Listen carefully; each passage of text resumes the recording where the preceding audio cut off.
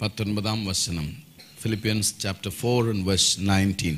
பிலிப்பியர் 4:19 எல்லாருமே சேர்ந்து வாசிக்க போகிறோம். புதிய ஏற்பாட்டிலே 274வது பக்கம், the page number 274 in New Testament of Tamil Bible. எல்லாரும் சேர்ந்து வாசிக்க போகிறோம். ஆமென். எடுத்தாச்சா? ஆதியாமத்துக்கு யாத்ராமத்துக்கு நடுவில் யாரோ தேடிட்டு இருக்கிறீங்க. ரைட், வாசிக்கலாமா? என் தேவன் தம்முடைய ஐஸ்வர்யத்தின்படி உங்கள் குறைவையெல்லாம் கிறிஸ்து இயேசுக்குள் மகிமையிலே நிறைவாக்குவார். ஆமென் சொல்லிடலாமா? நீங்கள் சத்தம் போதாது, இது நல்லா நடக்கணும்னா இன்னும் சத்தமாக வாசிங்க. என் தேவன் தம்முடைய ஐஸ்வர்யத்தின்படி உங்கள் குறைவையெல்லாம் கிறிஸ்து இயேசுக்குள் மகிமையிலே என்ன செய்வார்? நிறைவாக்குவார். எத்தனை பேர் ஆமென் சொல்கிறீங்க? இதில் ஒரு டிரான்ஸ்லேஷன் எரர் தமிழில். இந்த வசனத்தை ஆக்சுவலாக மூல மொழியில் எப்படி எழுதியிருக்காங்கன்னா, என் தேவன் தம்முடைய மகிமையின் ஐஸ்வர்யத்தின்படி உங்கள் குறைவையெல்லாம் நிறைவாக்குவார். ஆமென் சொல்கிறீங்களா? மகிமையில் நிறைவாக்குவார் இல்லை, மகிமையில் நமக்கு குறைவே இருக்காது. எத்தனை பேர் ஆமென் சொல்கிறீங்க? ஆமென். மகிமையின் ஐஸ்வர்யத்தினாலே இந்த பூமியிலே நம்மை குறைவின்றி நடத்துவார். சத்தம் வரலையே? ஆமென் சொல்லனா வராது. ஆமென்னா என்ன அர்த்தம் சொல்லுங்க? அப்படியே ஆக கடவுது. அப்படியே ஆக கடவுதுன்னு பெருசாக சொல்கிறதுக்கு ஆண்டவர் ஹீப்ரோவில் சின்னதாக வச்சுட்டார் பாருங்க. ஆமென். சத்தமாக ஆமென் சொல்லிடுங்க பார்ப்போம். இந்த சபைக்கு ரொம்ப பர்டிகுலராக உங்கள் குறைவெல்லாம் கர்த்தர் நிறைவாக்குவார்னு சொல்லி பவுல் ரொம்ப மனரம்யத்தோட ரொம்ப சந்தோஷத்தோடு எழுதுகிறார். அதுக்கு காரணம் என்ன சொன்னால், இந்த சபையை பாருங்க 15ஆம் வசனத்தில், மேலும் பிலிப்பியரே, சுவிசேஷத்தின் ஆரம்பத்திலே நான் மக்கெதோனியாவிலிருந்து புறப்பட்ட போது கொடுக்கல் வாங்கல் காரியத்தில் நீங்கள் மாத்திரம் எனக்கு உடன்பட்டதே அல்லாமல் வேறொரு சபையும் என்ன செய்யவில்லை? உடன்படவில்லை என்று நீங்கள் அறிந்திருக்கிறீர்கள். நல்லா ஆமென் சொல்றீங்களா? மக்கெதோனியாவிலிருந்து பிலிப்பியா சபையிலிருந்து புறப்பட்டு போன போது அப்போஸ்தலனாகிய பவுல் பல மிஷனரி பயணங்களை மேற்கொண்டு சுவிசேஷம் அறிவிக்கப்படாத இடங்களில் போய் அறிவித்து சபையை ஸ்தாபிக்கிறதற்கு போன போது இந்த சபை தான் கிவிங்கில் பெஸ்ட்டாக இருந்த சபை. ஆமென் சொல்கிறீங்களா? இவாஞ்சலிசத்துக்காக மிஷன்ஸ்க்காக பெஸ்ட்டாக கொடுத்த the best search in the new testament. புதிய ஏற்பாட்டில் ரொம்ப பெஸ்ட்டாக கொடுத்தவங்க. எவ்வளோ கொடுத்தாங்க அப்படின்னா, கொரிந்தியருக்கு எழுதும் போது இந்த சபையை குறித்து அப்போஸ்தலனாகிய பவுல் 2ஆம் நிருபத்தில், கொரிந்தியருக்கு எழுதப்பட்ட 2வது நிருபத்தில், 2 கொரிந்தியன்ஸில் 8ஆம் அதிகாரத்தில் ஆரம்பிக்கும் போதே ரொம்ப வெயிட்டாக அவங்கள குறித்த ஒரு இன்ட்ரடக்ஷனை கொடுக்கறத நாம் பார்க்க முடியும். The way they gave was something amazing. அவருடைய கிவிங்கை நீங்கள் பார்ப்பீர்களானால், அன்றியும் சகோதரரே, மக்கெதோனியா நாட்டு சபைகளுக்கு தேவன் அளித்த கிருபையை, ஆமென் சொல்றீங்களா? நிறைய பேர் கிருபையை என்னன்னு சொல்லுவோம், நமக்கு ஏதாவது நடந்துச்சுன்னா அப்பா கிருபை கிருபை கிருபனும். அல்லேலூயா சொல்லுங்க. ஒரு சிலரை பார்த்துருக்கிறேன், எதை சொன்னாலும் கிருபை கிருபை கிருபை அப்படின்வாங்க. எது நல்லது நடந்துச்சுன்னா கிருபை கிருபன்வாங்க. ஆனால் நல்லா கவனிங்க, நமக்கு கொடுக்கப்படுவதற்கு நமக்கு நடக்கிற நல்லதெல்லாம் கிருபைன்னு சொல்கிறோம்ல, இன்னொரு கிருபை இன்ட்ரோடியூஸ் பண்ணுறார். நாம் கர்த்தருக்கு கொடுப்பதும் கிருபை. சத்தமாமேன்னு சொல்கிறீங்களா? ஆமாம், தட்ஸ் அ கிரேஸ். எப்படி கொடுத்தாங்க அந்த கிரேஸை சொல்கிறார் பாருங்க. அவர்கள் மிகுந்த உபத்திரவத்தினாலே, ஆமாம் எல்லாம் நல்லா இருந்தப்போ கொடுக்கல. when everything was right. சில சொல்லுவாங்க, கடவுளை என்ன ஆசீர்வதிக்கட்டும், எல்லாம் நல்லா இருக்கட்டும், எந்த பிரச்சனை இல்லாமல் இருக்கட்டும், then I'll see. சில சொல்லுவாங்க எல்லாம் காலம் வராமையா போயிருப்பது பார்த்துக்கலாம் அப்படின்ட்டு. No, this church set an example. அடுத்த வார்த்தை ரொம்ப முக்கியம். கொடிய தரித்திரமுடையவர்களாக இருந்தும், நல்லா ஆமென் சொல்லுங்க பார்ப்போம். எக்ஸ்ட்ரீம் பாவர்ட்டி, நம்மெல்லாம் அப்படி எந்த எக்ஸ்ட்ரீம் பாவர்ட்டிக்கும் இன்னும் போகல. அவங்க எவ்வளவு தரித்திரத்திலேயே கொடிய தரித்திரம். அப்போ எப்படி கொடுத்தாங்களா? தங்கள் பரிபூரண சந்தோஷத்தினாலே மிகுந்த உதாரத்துவமாய். அல்லேலூயா சொல்றீங்களா? எனக்கு தெரியுங்க, பாலை அப்போஸ்தலனாகிய பவுலை லேஸில் என்ன செய்திட முடியாதுன்னா, எந்த விஷயத்துலையும் திருப்திப்படுத்த முடியாது. அவர் ஒரு செட்டப் வச்சிருப்பார், அவர் ஒரு ஸ்டாண்டர்ட் வச்சிருப்பார். அதை ரீச் பண்ணாத வரைக்கும் என்ன செய்ய மாட்டார், அவர் புகழ்ந்துடவே மாட்டார். அல்லேலூயா சொல்றீங்களா? சும்மா முகத்துக்காக பேசுறது, சும்மா காம்ப்ரமைஸ் பண்ணி யாரையாவது ப்ரைஸ் பண்ணுறதெல்லாம் அவருக்கு இருக்கவே இருக்காது. ஆனால் இந்த சபை எவ்வளவு தூரத்துக்கு அவங்க கொடிய தரித்திரத்தின் நடுவில் சந்தோஷமா, பரிபூர்ண சந்தோஷமா, மிகுந்த உதாரத்தமாய் கொடுத்திருந்திருப்பார்கள். ஆனால் இந்த வார்த்தைகளை அவர் எழுதியிருப்பார். இல்லையா சொல்றீங்களா? மேலும் அவர்கள் தங்கள் திராணிக்கு தக்கதாகவும் தங்கள் திராணிக்கு மிஞ்சியும் கொடுக்க தாங்களே மனதுள்ளவர்களாக இருந்தார்கள் என்பதற்கு நான் என்னவா இருக்கிறேன்? சாட்சியா இருக்கிறேன். ஆமேன் சொல்லலாமா?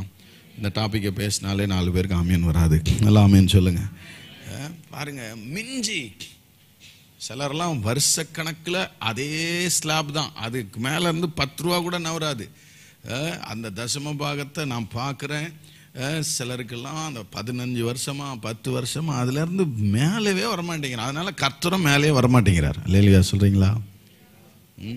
கர்த்தரும் தாண்ட மாட்டேங்கிறார். இன்க்ரிமெண்ட் வரமாட்டேங்குது, புலம்பல் பிஸ்னஸில் ஒரு அவுட் பிரேக்கிங் வரலன்னு புலம்பல் எல்லாம் நல்லா கவனிக்கணும். திராணிக்கு மிஞ்சியும் கொடுக்கிற கிவிங்க கர்த்தர் நேசிக்கிறார். இந்த பக்கம் சத்தமே வரல. திராணிக்கு மிஞ்சி. அருமையானவர்களே, மிஷன்ஸ்க்காக கொடுக்கிற சபை இப்படிப்பட்ட சபையா இருக்க வேண்டும். இல்லையா சொல்றீங்களா? இந்த மாதத்துல இருந்து, கடந்த மாதத்துல இருந்து 15 மிஷனரிகளை நாம தாங்குவதற்கு முயற்சிகளை எடுத்து ஒவ்வொரு மாசமும் it takes about 50,000 rupees for just missions. மிஷன்ஸ்க்கு மாத்திரம். வேற சபை வட மாநிலங்களில் சபைகள் இல்லாத இடங்களில் சபைகளை ஸ்தாபிக்கிறதற்கு ஒவ்வொரு மாதமும் நம்முடைய சபையிலிருந்து எவ்வளோதான் போகுது? 50,000 ரூபாய் நாம் என்ன செய்திருக்கிறோம் அப்படின்னா அனுப்பி கொண்டு இருக்கிறோம் என்பதை மறந்துவிடக்கூடாது. இல்லையா சொல்லுங்க. And again I want to tell you one thing. இந்த சபையினுடைய முழு காணிக்கைக்கு நான் பொறுப்பாளி அல்ல. காணிக்கைகள் வரும், அதை கவுண்ட் பண்ணுறதுக்கு ஒரு கமிட்டி இருக்கிறாங்க. அவங்க எண்ணி கொண்டு போய் என்ன செய்திருவாங்க? பேங்க்கில் போட்டுருவாங்க. அதிலேருந்து நான் எந்த பணமும் எடுக்கிறது கிடையாது. எனக்குன்னு அரசாங்கம் ட்ரஸ்ட் ஆக்ட்ஸ் படி, அறக்கட்டளை விதிகளின்படி எவ்வளோ தூரத்துக்கு எடுத்துக்கலாம், நியாயமாக எவ்வளோ எடுத்துக்க முடியும்னு சொல்லி எனக்கு ஸ்லாப் வச்சுருக்கிறாங்களோ அவ்வளோ தான் நான் ஆடிட்டருடைய வழிநாட்டின்படி எடுத்துக்கொண்டிருக்கிறேன்.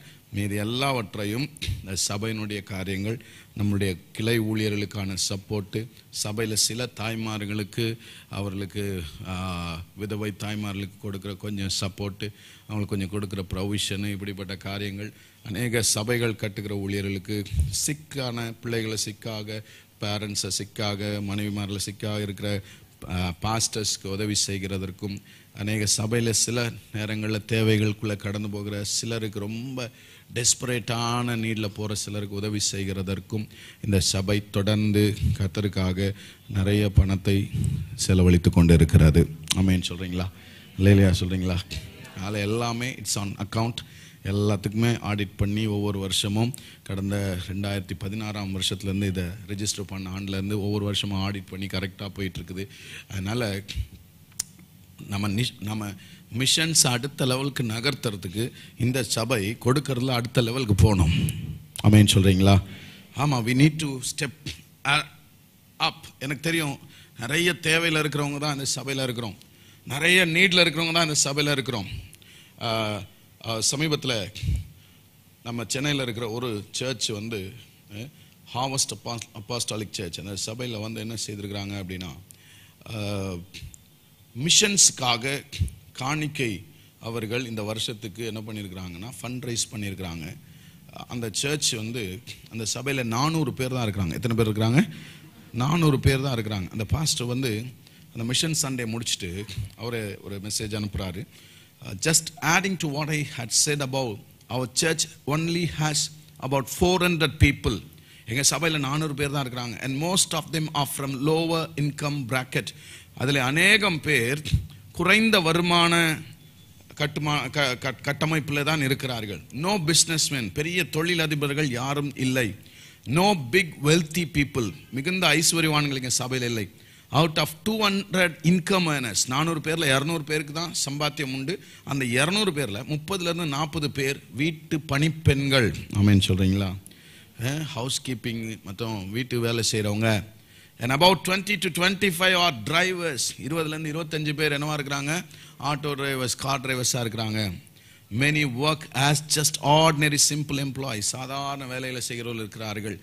ஆனால் அவர்கள் இந்த வருஷம் மிஷன்ஸ்க்காக வாக்கு பண்ணி கொடுத்தது எவ்வளோ தெரியுமா? 52 லட்சம். ஆமென் சொல்கிறீங்களா? 400 பேர் இருக்கிற ஒரு சபை, 200 பேர் தான் இன்கம் மெம்பர்ஸ் இருக்கிறாங்க. அதில் வீட்டு வேலை செய்கிறவங்க, டிரைவர்ஸ் இருக்கிறாங்க, சாதாரண வேலைகளை செய்கிறவர்கள், இவங்க எல்லாம் சேர்ந்து 52 லட்சம் ரூபாய் மிஷினரி ஊழியத்துக்காக கொடுத்துருக்கிறார்கள். ஆமென் சொல்கிறீங்களா? நாம் இன்னும் 1 லட்சத்தை கூட தாண்டலை. என்னைக்கு ஒரு பிரேக் த்ரூ வரப்போகுதுன்னு தெரில. நல்லா இல்லையா சொல்லுங்கள். Price God. ஆமென். போன வருஷம் ஒரு 42,000 ரூபாய்க்கு வாக்கு பண்ணோம். ஆனால் அதில் பாதி கூட வந்துச்சா அப்படின்றது ஒரு பெரிய கேள்வி தான். ஆனால் இந்த வருஷத்தில் விசுவாசத்தோடு நம்மளுடைய மிஷன்ஸினுடைய சப்போர்ட்டை ஜனவரியிலேருந்து 15 உயர்த்தி இருக்கிறோம். கர்த்தர் நிச்சயம் செய்வார், உங்களை கொண்டு செய்வார். அதனால் அவர் குறைவில்லாமல் நடத்த வேண்டுமானால் இன்னும் கொஞ்சம் இந்த வருஷத்தில் நாம் முடிவெடுத்து ஸ்டெப் அப் பண்ணி ஆண்டவருக்காக, மிஷனரிகளுக்காக, மிஷன் ஊழியங்களுக்காக நல்லா கொடுக்க, கைகளை திறக்க கர்த்தர் உதவி செய்வாராக. அல்லேலூயா சொல்லிடுங்க. ஆமென். நாளைக்கு மறுநாள் நான் ஒடிஷா மாநிலத்துக்கு மிஷன் பணிக்காக போகிறேன். அங்கே ஆண்டவர் தெளிவாக நடத்த வேண்டும். அங்கே ஒரு மிஷன் பேஸை உருவாக்கி அங்கே ஆண்டவர் நம்மிடத்தில் எழுப்புவாரானால் ஒரு கப்பில், ஆமென், அதுனுடைய இன்சார்ஜாக போட்டு அங்கே இருக்கிற லோக்கல் மிஷினரிகளை ட்ரெயின் பண்ணி ஒரு பள்ளிக்கூடத்தையோ ஒரு சோஷியல் சர்வீஸ் சென்டரையோ ஒன்று ஆரம்பித்து இப்படியெல்லாம் செய்து ஒரு மிஷினரி 10 கிராமங்களை டார்கெட் பண்ணுகிறதற்கு ஒரு 100 மிஷினரியை உருப்படியாக உருவாக்கி ட்ரெயின் பண்ணிட்டோம் அப்படின்னா 1000 கிராமங்களை எளிதில் சந்தித்திடலாம். ஒரு 100 சர்ச்சை, ஸ்ட்ராட்டஜிக் சர்ச்சஸ், அதாவது ஒரு 10 கிராமங்கள் ஒன்றா கூடி வர ஒரு 100 சர்ச்சை கட்டிட்டோம்னா 1000 கிராமங்களை எளிதாக சந்தித்து விட முடியும். எத்தனை பேர் ஆமேன்னு சொல்கிறீங்க? அட்லீஸ்ட் ஒரு 1000 கிராமத்தையாவது ஆமேன் வட இந்தியாவில் நம்ம சந்திக்கல அப்படின்னா நம்ம சபையாக இருக்கிறதே வேஸ்ட்டுன்னு நான் நினைக்கிறேன். அல்லேலூயா சொல்லுங்கள். ஆமாம். ஆகவே please increase your giving towards the missions. உங்களுடைய தசம பாகங்கள் உயரட்டும், மிஷினரி காணிக்கைகள் உயரட்டும். நான் பொதுவாக இதை பேசுகிறதில்ல, ஆனால் மிஷினரி ஊழியத்துக்கு இருக்கிற அந்த அத்தியாவசியம் இருக்கிறபடினாலே நான் பேசுகிறேன். இதனால் என் பேர் கெட்டு போனாலும் பரவாயில்ல. ஆமென் சொல்லுங்களேன். இல்லைனாலும் நமக்கு ரொம்ப சூப்பர் பேர் கொடுத்துட போகிறதில்ல. காணிக்கையே கேட்க மாட்டார் அப்படின்னு நல்ல பேரோடு நான் இருந்து அங்கே மிஷன்ஸுக்காக ஜனங்கள் தேவையில் இருக்கும்போது அதை ஃபர்பிட் பண்ணுறதுக்கு, அதை கைவிரித்து இல்லைன்னு சொல்லுகிறதற்கு பதிலாக இவர் ரொம்ப காசு கேட்குறாரு, இவரும் எல்லாரும் மாதிரி இருக்கிறாருன்னு கெட்ட பேர் இருந்தாலும் பரவாயில்ல, பட் கர்த்தருடைய ராஜ்யம் கட்டப்படணும். And I want to tell you one thing. 2024 எலெக்ஷனுக்கு அப்புறம் சபைகளுடைய சூழ்நிலை எப்படி இருக்குன்னு எனக்கு தெரியாது. எவ்வளோ தூரத்துக்கு நமக்கு இப்படி இருக்கிற திறந்த வாசல் இருக்குன்னு தெரியாது. ஆனால் திறந்த வாசல்கள் அடைபடுகிறதற்கு முன்பதாகவே ஏதாவது ஒன்றை நாம் சபையாக சேர்ந்து செய்ய வேண்டும். It is been just stepping இன். ஆன்லைனில் பார்க்குற உங்களுக்கும் நான் அன்பாய் சொல்லுகிறேன், நீங்கள் ஆன்லைனில் பார்க்குறவர்களாக இருந்தால் ஆன்லைனில் பார்த்துட்டு ஜஸ்ட் என்ன செய்திடாதீங்க, அப்படியே போயிடாதீங்க. ஆன்லைன் ஆராதனையில் உங்களால் இயன்ற காணிக்கைகளை மிஷினரிக்காக நீங்கள் அனுப்பி வைங்கள். உங்களுக்கு அந்த ஜிபே நம்பரை அந்த டிஸ்பிளேயில் போடுவாங்க. தயவுசெய்து நீங்கள் மிஷினரிகளுக்காக மனமாற கொடுங்கள். ஆமென். நீங்கள் கொடுக்கறதுல கட்டாயம் அந்த மிஷினரி பணிகளை உண்மையாய் தாங்குகிறோம். ஆகவே ஆன்லைனில் பார்க்கிறவர்கள் இந்த ஊழியத்திற்காக நீங்கள் உங்கள் கரங்களை திறக்கும்படி அன்பாய் கேட்கிறேன். கர்த்தர் உங்களை ஆசீர்வதிப்பாராக. கரங்களை உயர்த்தி ஆமென் சொல்லுவோம். ஆமென். கர்த்தர் நாமம் மகிமைப்படுவதாக. இந்த வாரத்தில் தொடர்ந்து வெள்ளிக்கிழமை பெண்கள் ஆராதனை இருக்கிறது. சனிக்கிழமை குறிப்பாக சகோதரர்களுக்கு காலை 5:30 மணிக்கு ஒரு ஃபெலோஷிப் இருக்கிறது. தயவுசெய்து 5:30 மணிக்கு வந்து ஜெபம் பண்ணுங்க. சகோதரர் போன முறை நிறைய பேர் வந்திருந்தீங்க, ஸ்தோத்திரம். இந்த முறை நீங்கள் வந்து கர்த்தருடைய பிரசன்னத்தில் நின்று குறிப்பாக மென்ஸ் ஃபேஸ் பண்ணுற சில பிரச்சனைகளுக்காக நம்ம நிறைய பேருக்கு தெரியாது. What are the challenges that we face. அவர் குடும்ப தலைவனாய் ஆண்களாக இருந்து நம்ம சந்திக்கிற சில காரியங்களுக்காக ஜெபிக்கிறதுக்காக வருகிறோம். ஆகவே தயவு செய்து காலையில் கஷ்டம்தான் இருந்தாலும் ஒரு நாள் நீங்கள் நியமித்து எழுந்து கொள்ளுங்கள். சகோதரிகள் உங்களுடைய கணவன்மார்களை உற்சாகப்படுத்தி அனுப்பி வையுங்கள். அது மிகவும் ஆசீர்வாதமாக இருக்கும். வெள்ளிக்கிழமை அங்கே ஃப்ளைட் ஏறி சனிக்கிழமை வந்துடுவேன். ஸோ அடுத்த வாரம் ஆராதனையில் இருப்பேன். ஆகவே இந்த 4 நாட்கள் பயணத்துக்காக நீங்கள் எனக்காகவும் ஜெபித்து கொள்ளுங்கள். ஆண்டவர் தெளிவாக நடத்தணும். ஆமென். என்ன செய்யணும், எங்கே செய்யணும், எப்படி செய்யணும், எப்படி செய்ய போகிறோன்னு ஆண்டவர் என்ன செய்யணும், தெளிவாக நடத்தணும். அதற்காக நீங்கள் ஜெபிக்க அன்பாய் கேட்கிறேன். கர்த்தர் நாமம் மகிமைப்படுவதாக. கர்த்தருடைய வார்த்தைக்கு நேராக கடந்து செல்லலாம். கொஞ்சம் நேரம் தான் இருக்குது. சீக்கிரமாக கர்த்தருடைய வசனத்தை கவனிக்கலாம். காணிக்க ஒரு ஜெபம் இல்லாமல் எல்லாரும் let us pray. கண்களை மூடி கைகளில் காணிக்கைகளை தசம்பாங்களை எடுத்துக்கொள்ளுங்கள். கர்த்தரை நோக்கி பார்த்து, ஆண்டவரே மக ஸ்தோத்திரம், ஹல்லேலூயா, இயேசுவே தேங்க்யூ லார்ட். இந்த ஆமேன் ராத்திரி நேரத்தில் நல்ல ஒரு ஆமேன் பெஸ்ட் வர்ஷிப் ஆஃபரிங் ஆண்டவரே நாங்கள் உங்களுக்கு செலுத்தி எங்களுடைய கரத்தில் இருக்கிற எல்லாவற்றையும் உமக்காக ஆண்டவரே மன நிறைவோடு படைக்கிறோம் அப்பா. ஆமேன் மிஷன் ஊழியங்களை கருத்தாய் மனதில் வைத்து எஜஸ்கோனே காட் கிவ் யூ, கர்த்தத்தாமே எங்கள் விதைக்கிற விதைகளை 1000 மடங்காய் உடைய பிள்ளைகளுக்கு திரும்ப தருவீராக. ஆமேன் சொல்லுங்க. ஆமேன். கர்த்தர் அதை செய்வீராக ராஜா. ஆண்டவரே மிஷன் ஊழியங்கள் கட்டப்படட்டும். அறிவிக்கப்படாத ஆண்டவரே இடங்களுக்கு சுவிசேஷத்தை சொல்லுகிறதற்கு, ஒன்றுமில்லாதவர்களுக்கு பங்குகளை அனுப்புகிறதற்கு எங்களை அர்ப்பணிக்கிறோம்.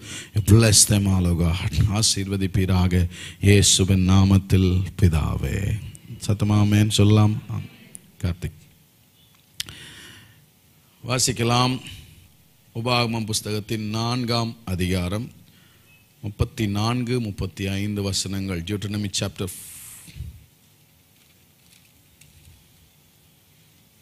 4 verse 34 and 35 வாசிங்க.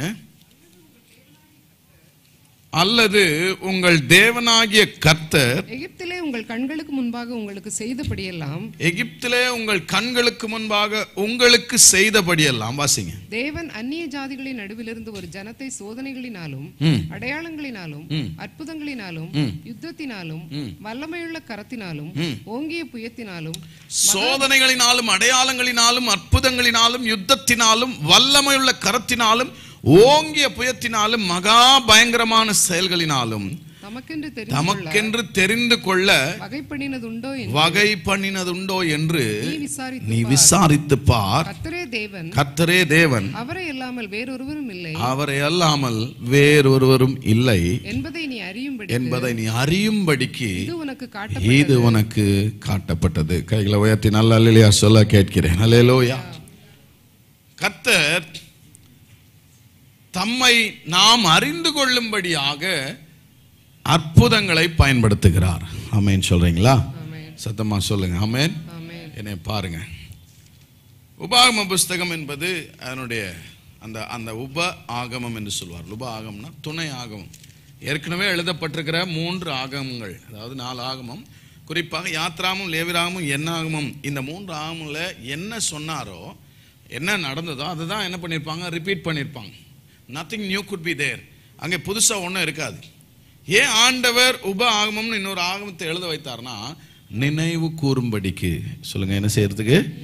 ஆமா, இப்படிலாம் உன்னை நடத்திட்டு வந்தார்ப்பா, இப்படிலாம் கர்த்தர் உன்னை நடத்தினாரு அப்படின்னு மோசே திரும்பவும் அவர்களுக்கு நினைவுபடுத்துகிறான். ஏன்னா நமக்கு இருக்கிற டெண்டன்சி, நமக்கு இருக்கிற வழக்கம் எப்படின்னா, இப்போ மத்தியானம் என்ன சாப்பிட்டீங்க அப்படின்னா டக்குன்னு பிரியாணின்னு வராது. மத்தியானமா அப்படின்னும், மத்தியானம் சாப்பிட்டதை கூட நம்ம என்ன செய்திருவோம், மறந்துடுவோம். அதனால தான் ஆண்டவர் சொன்னார், என்னை நினைவு கூறும்படி இதை செய்யுங்கள். ஏன் கம்யூனியன் ஒன்று ஆண்டவர் வச்சார், ஏன் திருவிருந்தன் ஒன்று வச்சார்னா, அதையும் நம்ம செய்யலைன்னா இயேசு நமக்காக மரித்து உயிரோடு எழுந்தார், செய்த தியாகத்தையும் கூட என்ன செய்திருவோம், நம்ம மறந்துடுவோம். அதனால பவுல் திரும்ப திரும்ப சில விஷயங்களை எழுதிட்டு அவர் சொல்றாரு, எழுதினவைகளே எழுதினது எனக்கு வருத்தம் அல்ல. நான் என்னப்பா இவர் திரும்ப திரும்ப அதே இன்சிஸ்ட் பண்றாரு, முதல் நிருபத்திலே அதான் சொன்னாரு, 2வது நிருபத்திலே அதான் சொன்னாரு, நீ யோசிக்காதப்பா, நீ சரியா வர வரைக்கும் எழுதுனது எனக்கு என்ன பிரச்சனை, எனக்கு அதுல ஒரு பிரச்சனை இல்லை. So it is okay. சில நேரம் செய்திகள் கூட நமக்கு திரும்பவும் அதே போல தான் இருக்கும், திரும்பவும் கேட்டதை போல தான் இருக்கும், நல்லது, அதனால ஒரு தவறும் இல்லை. எத்தனை பேர் ஆமென் சொல்றீங்க? ஒரு உபாகமம்ன்ற ஒரு புஸ்தகத்தையே அதுக்காக ஆண்டவர் வச்சிருக்கும் போது திரும்ப ஆண்டவர் சில விஷயங்களை வலியுறுத்தல தவறே இல்லை. இன்னைக்கு நூதன உபதேசங்கள், இன்னைக்கு கள்ள உபதேசங்கள் ஏன் பெருகுச்சுன்னா, ஜனங்களுடைய எதிர்பார்ப்பு, இன்னைக்கு ஏன் இவர் புதுசா ஏதாவது சொல்லுவாரா, புதுசா ஏதாவது வருமானு எதிர்பார்த்து அவன் புதுசா சொல்லணும்னு சொல்லிட்டு தவறானதை சொல்லிட்டான். That's how the false doctrines have come up. எதையாவது புதுசா ஜனங்கள் சொல்லணும்னு சொல்லி கடைசியில் இல்லாதெல்லாம் வியாக்கியானம் பண்ணி இன்னைக்கு நிறைய நூதனமான கள்ள உபதேசங்கள் வந்ததுக்கு காரணமே புதுசா எதிர்பார்க்கறது தான். ஸோ ஆண்டவர் உபாகமத்தில் அவர்கள்ட்ட கேட்கிறார், நல்லா யோசிச்சு பாரு, நினைவு பண்ணி பாரு, நீ விசாரிச்சு கூட பாரு, வேற எந்த ஜனத்துக்காவது ஆண்டவர் இப்படி செஞ்சிருக்கிறாரான்னு விசாரிச்சு பாரு. ஒரு எகிப்துன்ற தேசத்துல இருந்து வெளியே கொண்டு வந்து அது கொண்டு வரதுக்காக அடையாளங்களினால,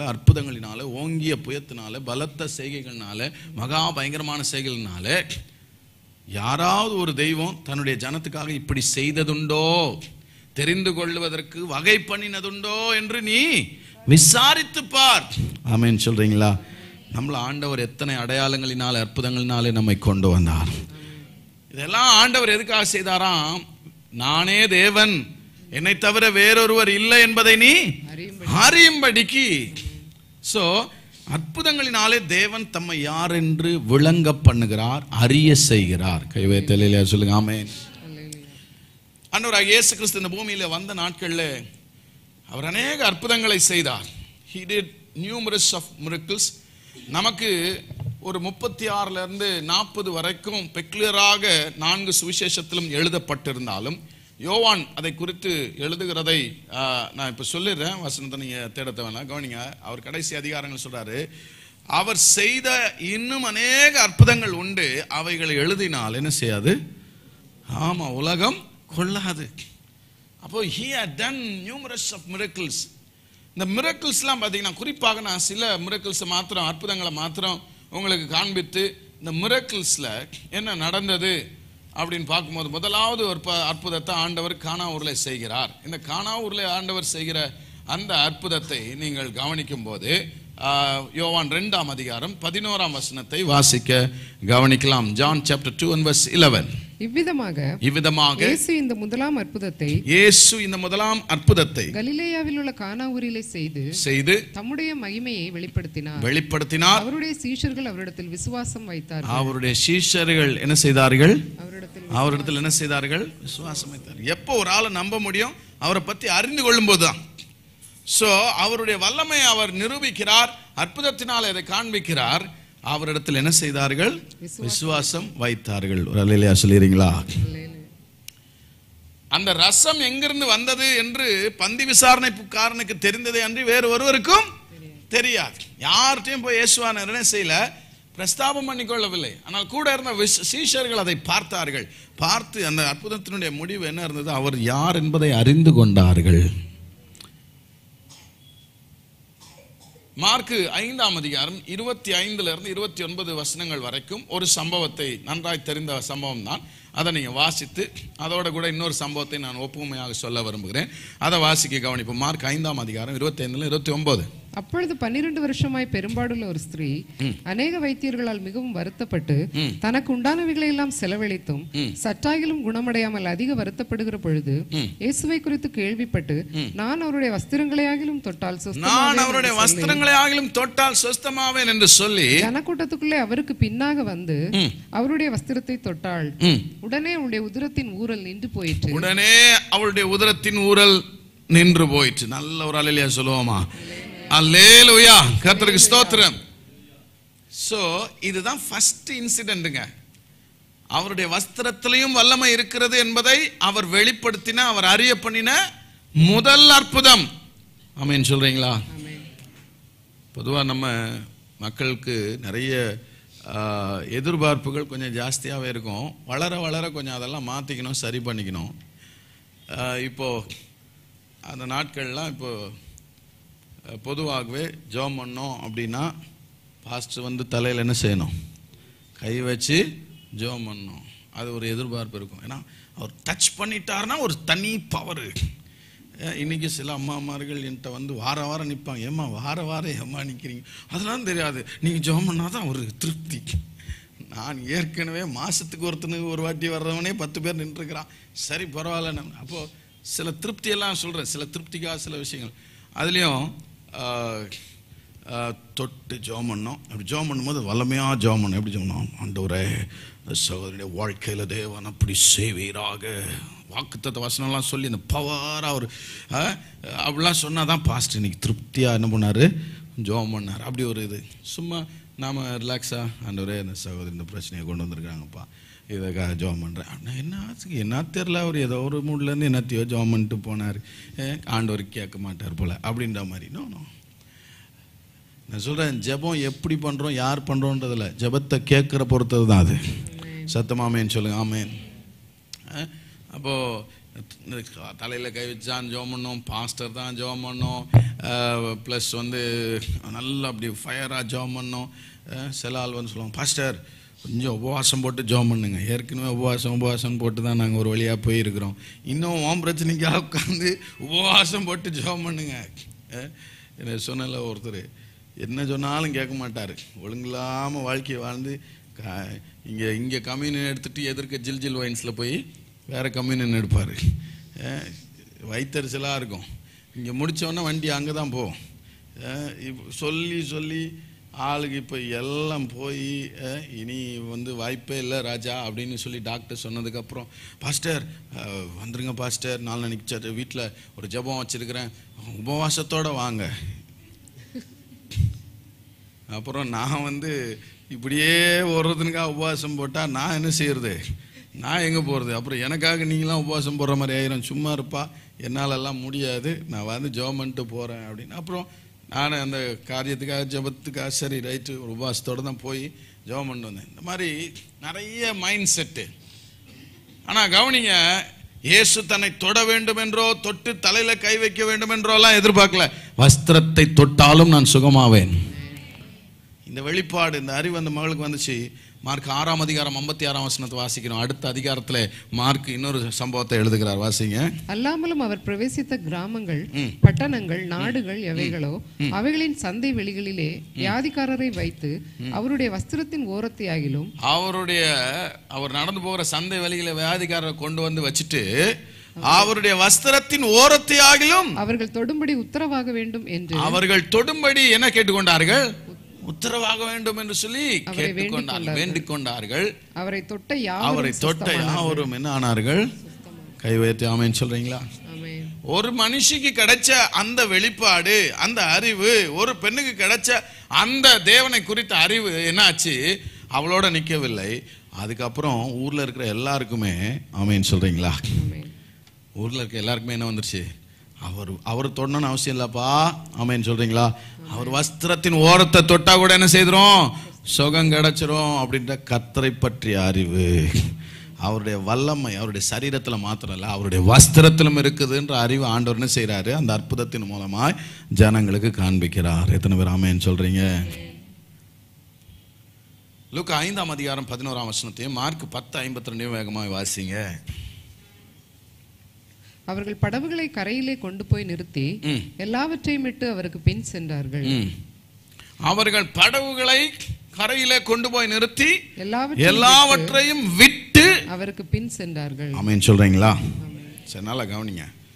ஸோ இந்த சம்பவம்லாம் ஃபுல்லாக வாசிக்கிறதுக்குலாம் நமக்கு நேரம் இல்லை, நமக்கு நல்லாவே தெரிஞ்சிருக்கும். ஆண்டவர் ஒரு மீனும் கிடைக்காம இருக்கிற பேதுரு, யாக்கோபு, யோவானை பார்த்து சொல்றாரு, ஆழத்தில் போடுங்கள். போட்டதுக்கப்புறம் என்ன நடந்துச்சு? 2 வார்த்தைகள், படவுகள் அமிழத்தக்கதாக, அப்புறம் வலைகள் கிழியத்தக்கதாக மீன்கள் கிடைச்சது. அப்போ படகுகள் நிரம்பி இருக்குது. 2-3 படகுகளை எடுத்துட்டு வராங்க. நீங்க யோசிச்சு பாருங்க, 1 கிலோ வஞ்சரம் எவ்வளோ? 1 கிலோ வஞ்சரம் 800, அட்லீஸ்ட் 800. ஒரிஜினல் கிடைச்சதுன்னா 800. வஞ்சரத்துலேயே டூப்ளிகேட்டும் இருக்குது. அதை போய் நீங்கள் மீன்காரங்கள்ட்ட கேட்டுங்க, நல்ல மீன்காரங்களாம் தான் சொல்லி கொடுப்பாங்க. 800 ரூபா ஒரே ஒரு மீன், அட்லீஸ்ட் 2 கிலோலேருந்து 2.5 கிலோ இருக்கும் ஒரு மீனுக்கே. அப்படின்னா படவு நிரம்பத்தக்கதாக இருக்கிற மீன் அந்த பேக்கேஜுக்கு கிட்டத்தட்ட கொஞ்சம் குறைஞ்சது 1 லட்சம் 2 லட்சமாவது அன்னைக்கு என்ன செய்திருக்கோம்? கிடச்சிருக்கோம் ஒரு படவு. அப்போ இவ்வளோ வாழ்க்கையிலே பார்க்காத ஒரு பெரிய என்ன சொல்றது, ஒரு பெரிய அற்புதத்தை பார்க்குறாங்க. படவுகள் எல்லாம் நிரம்பி இருக்குது. நல்லா கவனிங்க, பெற்றுக்கொண்டவர்கள் எடுத்து போய் விற்று நாங்கள் கொஞ்சம் எல்லாம் செட்டில் பண்ணிவிட்டு ஆமென் சொல்கிறீங்களா, எல்லாம் நல்லா வாழ்ந்துட்டு அப்படிலாம் இல்லை, கொண்டு கரையில் நிறுத்தி படவுகளை விட்டு விட்டு அவருக்கு பின் சென்றார்கள். எல்லாம் டே அட போட்டா போடுறா தூக்கி போடுறா. காரணம், அற்புதத்தை விட அற்புதர் முக்கியம் என்று அறிந்து கொண்டார்கள். So the miracles the Lord used to show himself, reveal himself.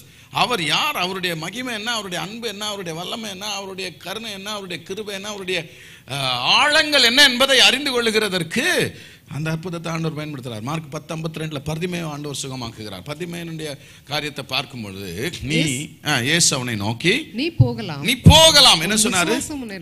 சொல்லுங்க, என்னை பார்த்து சொல்லுங்க, நீ என்ன செய்யலாம்? சத்தமா சொல்ல, என்ன சொன்னாரு? போகலாம், you can go, உன் விசுவாசம் உன்னை ரட்சித்தது. சொன்ன மாத்திரத்துல என்ன நினைச்சு உடனே அவன் பார்வையடைந்து வழியிலே, நல்லா கவனிங்க, இந்த வார்த்தை ரொம்ப முக்கியம், வழியிலே இயேசுவுக்கு ஆமென் சொல்றீங்களா? ஒருவேளை நாம அப்படி பார்க்கவே முடியாம இருந்து அப்படி கண்ணு திறந்துச்சுன்னா உடனே என்ன சொல்லுவோம், ஐயா இந்த குயின்ஸ்லாண்டு இந்த எம்ஜிஎம்லாம் சொல்றாங்க ஐயா, கேள்விப்பட்டதோட சரி போய் பார்த்ததே இல்லை, நான் தயவுசெய்து என்ன செய்துறேன் பார்த்துடுறேன். அப்புறம் கொஞ்சம் பீச்செல்லாம் நான் பார்த்ததே இல்லையா, என்னைய கொஞ்சம் விடுங்க, நாளைக்கு நான் பீச் பார்க்க போகிறேன். அப்புறம் அண்ணா சமாதி, அப்புறம் கலைஞர் சமாதி, அம்மா சமாதி, இப்போ வேறு பேனா வேறு வைக்க போகிறாங்களாம்.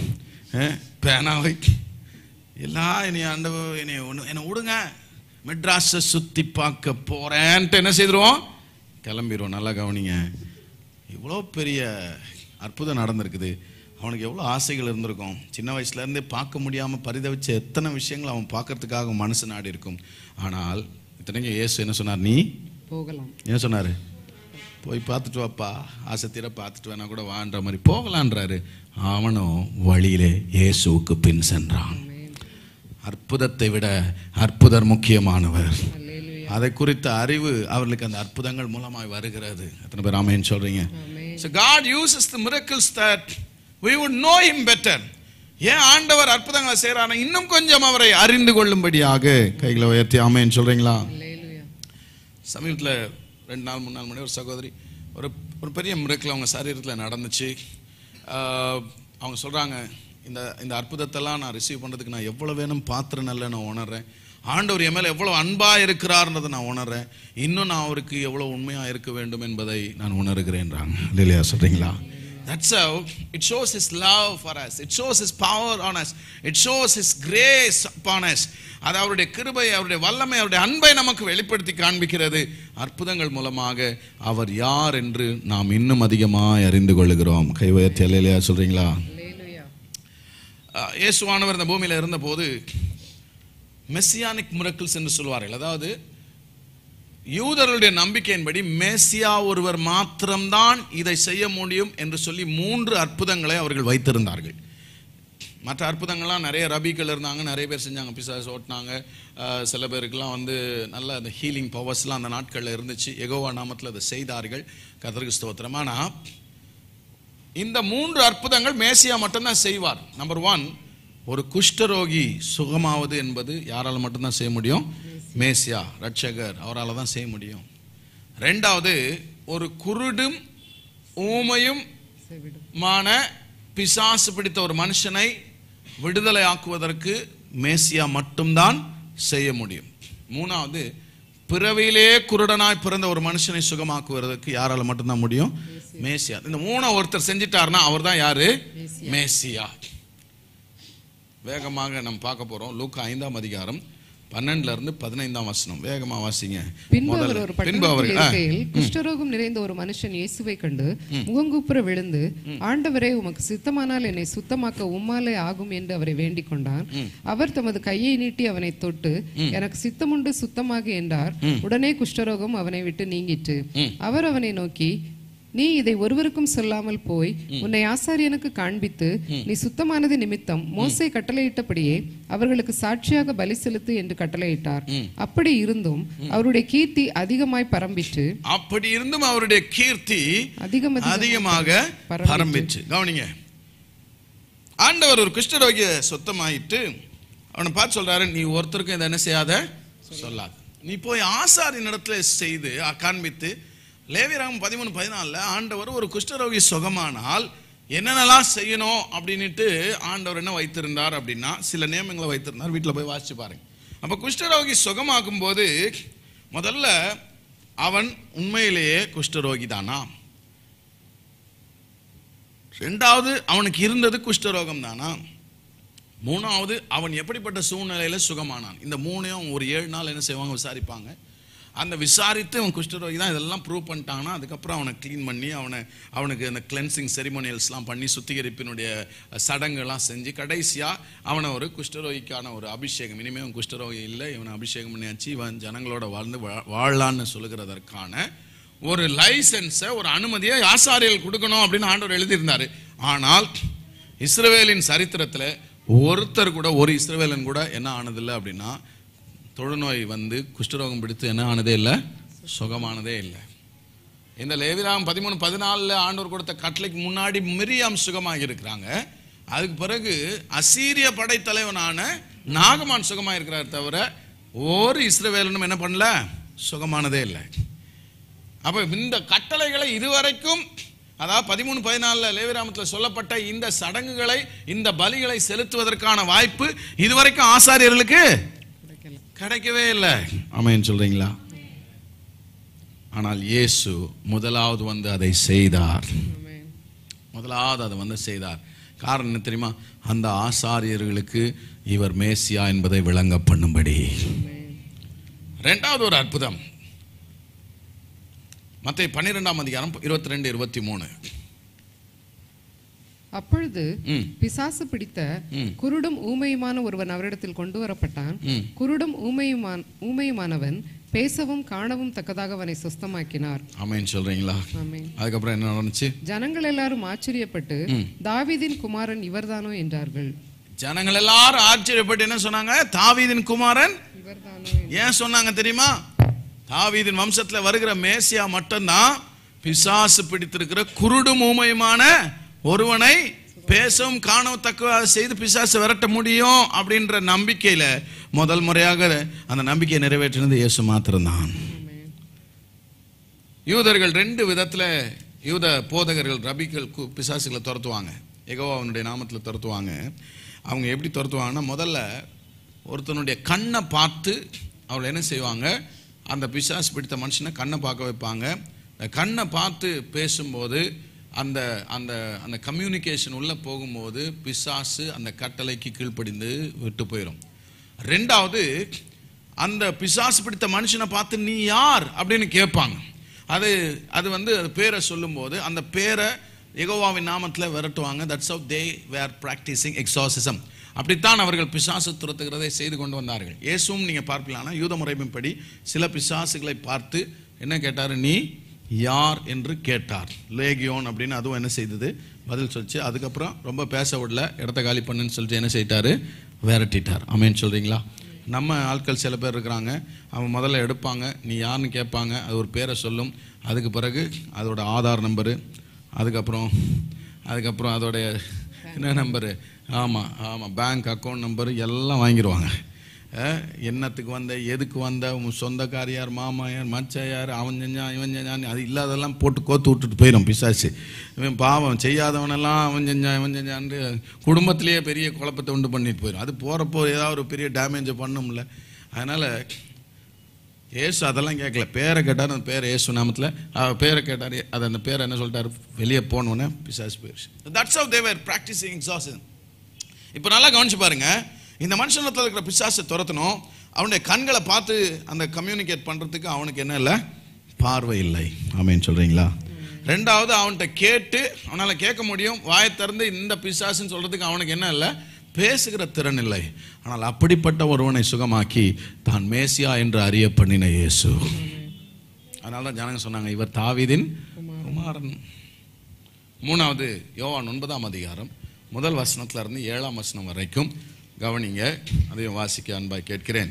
அவர் அப்புறம் போகையில் பிறவி குருடனாகிய ஒரு மனுஷனை கண்டார். அப்பொழுது அவருடைய சீஷர்கள் அவரை நோக்கி, ரபி, இவன் குருடனாய் பிறந்தது யார் செய்த பாவம்? இவன் செய்த பாவமோ இவனை பெற்றவர்கள் செய்த பாவமோ என்று கேட்டார்கள். இயேசு பிரதியுத்தரமாக, அது இவன் செய்த பாவமும் அல்ல, இவனை பெற்றவர்கள் செய்த பாவமும் அல்ல, தேவனுடைய கிரியைகள் இவனிடத்தில் வெளிப்படும் பொருட்டு இப்படி பிறந்தான். பிறவிலே குருடனா இருக்கிற ஒருத்தனை பார்த்து சீஷர்கள் என்ன கேள்வி கேட்டாங்க? ஆண்டவர் அவனை பார்த்து இயேசுட்ட என்ன கேட்டாங்க? சொல்லுங்க, முதல் கேள்வி. இவன் குருடனாய் பிறந்தது யார் செய்த பாவம்? எங்க பிறவிலே ஒருத்தன் குருடனா பிறந்திருக்கிறான், அவன் பாவம் செஞ்சிருப்பானான்னு கேட்கறது எந்த விதத்துல நியாயம்? பிறக்கும் போதே அவன் என்ன செஞ்சான்? அப்போ அவன் குருடனா பிறந்ததுக்கு காரணம் அவன் பாவம் செஞ்சானா பிறக்கிறதுக்கு முன்னாடி எங்க பாவம் செஞ்சிருப்பான்? யூதர்களுக்கு இப்படி ஒரு ஐதீகம் இருந்துச்சு, இப்படி ஒரு தாட் பேட்டர்ன் இருந்துச்சு. என்னன்னா, இந்த 9வது மாசத்துல சில பிள்ளைகள் நல்ல ஃபார்மான பிறகு தாயினுடைய வயிற்றை ரொம்ப ரொம்ப கோபத்தோட உதச்சி அந்த வருத்தத்தினால அவன் ஒரு சாபத்துக்குள்ளாகி அவன் ஒரு பாவத்துக்குள்ளாக்கி அவன் யாரா இருக்கலாம்? குருடனாய் பிறந்திருக்கலாம். ரெண்டாவது, it was true to an extent. அடுத்த கேள்வி, அவனுடைய பெற்றோர்கள் செய்த பாவம். அந்த நாட்களில் பெற்றோர்கள் ஏதாவது ரொம்ப தேவனை வருத்தப்படுத்துகிற ரொம்ப ரொம்ப முக்கியமான ஏதாவது பாவங்களை செய்தால்னா பிள்ளைகள் குருடாய் பிறப்பது ஒரு விதத்தில் வழக்கமாக இருந்துச்சு. ஆனால் இயேசு அந்த விஷயத்தில் சொன்னதை கவனிக்கணும். இவன் செய்த பாவம் அல்ல, இவனுடைய பெற்றோர் செய்த பாவம் அல்ல, தேவனுடைய கிரியைகள் உணரத்தில் வெளிப்படும் பொருட்டு. கைகளை வைத்து ஆமேன்னு சொல்கிறீங்களா? அதனால் எல்லா கான்சிக்வன்சஸ், எல்லா பிரச்சனைகள், எல்லா பலவீனங்கள், எல்லா வியாதிகளையும் நம்ம எப்போவுமே நான் செய்த பாவமோ இல்லை என் பெற்றோர் செய்த பாவமோன்னு உட்காந்து யோசிக்க தேவையில்லை. அப்படி இருந்துச்சுன்னா ஆண்டவர்கிட்ட கேட்டு அதை சரி பண்ணிக்கணும். ஆனால் சில நேரம், பல நேரம் தேவனுடைய கிரியைகள் வெளிப்படும்படிக்கு கர்த்தர் அதை நமக்கு அனுமதிக்கிறார். ஆகவே இயேசு அந்த மனுஷனை சுகமாக்கும்படி அவர் எடுக்கிற முயற்சிகளை நாம் தொடர்ந்து பார்க்கிறோம். அந்த வசனத்தை விட்டுருங்க, பகற்காலம் இருக்கும். அந்த வசனத்தை விட்டு அடுத்த வசனத்துக்கு வாங்க, வாசிங்க. நான் உலகத்தில் இருக்கையில் உலகத்திற்கு ஒளியா இருக்கிறேன் என்றார்.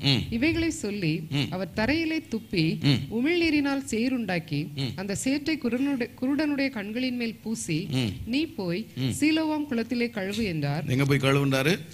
சீலோவாம் குளத்திலே கழுவுண்டாரு. சீலோவாம் என்பதற்கு அனுப்பப்பட்டவன் என்ற அர்த்தமாம். அப்படியே அவன் போய் கழுவி பார்வையடைந்தவனாய் திரும்பி வந்தான். ஆமென் சொல்லிரலாமா? அல்லேலூயா சொல்லிரலாமா? அல்லேலூயா. நல்லா கவனிங்க. பிறவி குருடன் இவர் சொல்ற அந்த சீலோவாம்ன்றது மலை தேசம், அது மலைப்பகுதி. இங்க இருந்தா மலை மேல ஏறி தான் போய் சீலோவாமுக்கு என்ன செய்யணும்? போகணும். இந்த சீலோவாம் குளத்துல என்ன நடக்கும்னா, அந்த கூடார பண்டிகை டைம்ல அங்க இருந்து தண்ணி எடுத்துட்டு வந்து ஆசாரியர்கள் என்ன செய்வார்கள், இந்த எருசலேம் தேவாலயத்தில் இருந்த லேவர்ல வெண்கல தொட்டியில தண்ணீர் நிரப்புவாங்க. இப்போ ஏன் ஆண்டவர் சீலோவாம் குளத்துக்கு அந்த டைம்ல அவன் அனுப்புறாரு அப்படின்னா, அவன் சுகமாகும் போது அதை விட்னஸ் பண்றதுக்கு, அதற்கு சாட்சியாக அந்த குளத்துல யார் இருப்பார்கள்? ஆமென் சொல்றீங்களா? அந்த சாட்சி, அந்த அறிவு, இவர் மேசியா என்கிற வெளிப்படுத்தும்படியாக தேவன் அந்த இடத்துல அவனை சீலோவாம் குளத்துல போய் என்ன செய்கிறாரு? அதுக்கப்புறம் அவங்களுக்கு தெரிய வரும் என்ன பிரச்சனை. இந்த மூன்று விஷயத்திலுமே அவர்கள் நன்றாய் தெரிந்து கொண்டார்கள் இவர் மேசியா தான். ஆனால் எப்போ இந்த மூன்றுல 2 அற்புதங்களை ஆண்டவர் செய்தது பார்த்தீங்கன்னா, அவர் பெரும்பாலும் அற்புதங்களை செய்ததெல்லாம் பார்த்தீங்கன்னா எப்போ செய்தார்னா ஓய்வு நாளில் செய்தார். அதனால தான் அவங்களுக்கு கோவம், இவர் மேசியா இருக்க முடியாது, ஓய்வு நாளில் ஒரு என்ன செய்தார், அற்புதங்களை செஞ்சிட்டாருன்னு சொல்லி அவரை மேசியா என்று ஏற்றுக்கொள்ள மறுத்தார்கள். ஆனால் இயேசு இடத்துல இருந்த ஒரு பண்பு கவனிக்கணும். அவர் ஒரு மனுஷன் துயரத்தில் இருக்கும்போது, தேவையில் இருக்கும்போது, அற்புதத்துக்கான தேவையில் இருக்கும்போது, இன்னைக்கு ஓய்வு நாள், இன்னைக்கு போயிட்டு நாளைக்கு வான்னு சொல்லி அவர் அனுப்புகிற தேவன் அல்ல. அவர் உபத்திரவப்படுவனுடைய உபத்திரவத்தை அற்பமாக எண்ணாதவர். அவர்கள் தன்னை நியாயம் தீர்த்து தன்னை கொலை செய்தாலும் பரவாயில்லன்னு சொல்லி ரிஸ்க் எடுத்து அவர்களை கண்ட நாளிலேயே சுகமாக்கிற கருணை உள்ள தேவன். இந்த 3 அற்புதங்களும் மெசியானிக் மிரக்கிள்ஸ். இதை செய்து தேவன் ஆசாரியர்களுக்கும் ஜனங்களுக்கும் தானே மேசியா என்பதை அறிய பண்ணுகிறார். கைகளை வைத்து ஆமென் சொல்றீங்களா? So he uses the miracles that we would know him better. அற்புதங்களை தேவன் நாம் அதிகமாய் அறிந்து கொள்ள வேண்டும் என்பதற்காக நம்முடைய வாழ்க்கையில அவரே எடுக்கிற ஒரு முயற்சியாக நான் பார்க்கிறேன். அதனால இன்னைக்கு நான் இப்போ தான் பிரசங்கத்துக்கு வர, மேபி அதை 10 மினிட்ஸில் சில விஷயங்களை சொல்லி நான் சர்வீஸை முடிக்க விரும்புகிறேன். கவனிங்க, இன்னைக்கு ஆண்டவருடைய செய்தி, இந்த சபையில் இருக்கிற நாம் முதலாவது அற்புதங்களுக்காக ஒன்று, you should desire a miracle. வாழ்க்கையில் அற்புதங்கள் நடக்க வேண்டும் என்று சொல்லுகிற விருப்பம், வாஞ்சை, எதிர்பார்ப்பு நம்முடையத்தில் அதிகமாக வேண்டும். சத்தமாமேன்னு சொல்றீங்களா? லூக்கா 5ஆம் அதிகாரம், யோவான் 5ஆம் அதிகாரம் 6ஆம் வசனத்தை கவனிக்கும் போது, when you take up John chapter 5 and verse 6, படுத்திருந்த அவனை இயேசு கண்டு அவன் வெகு காலமாய் வியாதியஸ்தன் என்று அறிந்து, படுத்திருந்த அவனை பெதஸ்தா குளத்துக்கு போறாரு, அவனை காண்கிறாரு, வெகு காலமாய் வியாதியஸ்தன் என்று அறிந்து, சொல்லுங்க, அறிந்து. அப்புறம் அவருக்கு தெரிய வந்துச்சுன்னா 38 வருஷங்கள் அப்படின்னா, அப்போ இயேசுக்கு என்ன வயசு இருந்திருக்கும்? ப்ராபப்ளி 32 அல்லாட்டி 33 இருந்திருக்கணும். ஸோ அட்லீஸ்ட் 33 எடுத்தா கூட, இவர் பிறக்கிறதுக்கு முன்னாடிலேருந்தே அவர் யாரா இருக்கிறாரு? என்ன இருக்கிறாரு? தம்பி, நீ படித்த ஸ்கூலில் நான் பிரின்சிபல்னு வாங்கப்பாரு, அந்த மாதிரி நீ பிறக்கிறதுக்கு முன்னாடி இருந்து நான் இங்கே இருக்கிறேன். 38 வருஷமா வியாதியஸ்தனா இருக்கிறான் என்பதை அறிந்து அவர் என்ன கேட்கிறாரு? ரொம்ப விந்தையான கேள்வி. அவனை நோக்கி, சொஸ்தமாக வேண்டும் என்று விரும்புகிறாயா என்று என்ன கேட்டாரு? சொஸ்தமாக வேண்டும் என்று விரும்புகிறாயா? இப்போது நீங்கள் உடம்பு சரியில்லாமல் படுத்துருக்குறீங்க, எனக்கு தகவல் தெரிவிக்கிறீங்க.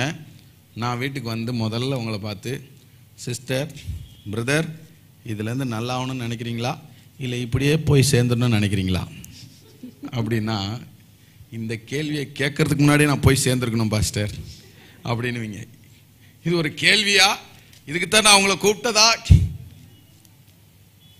அப்போ யோசிச்சு பாருங்க, 38 வருஷமா படுத்துருக்கணும் பார்த்து என்ன கேட்குறாரு?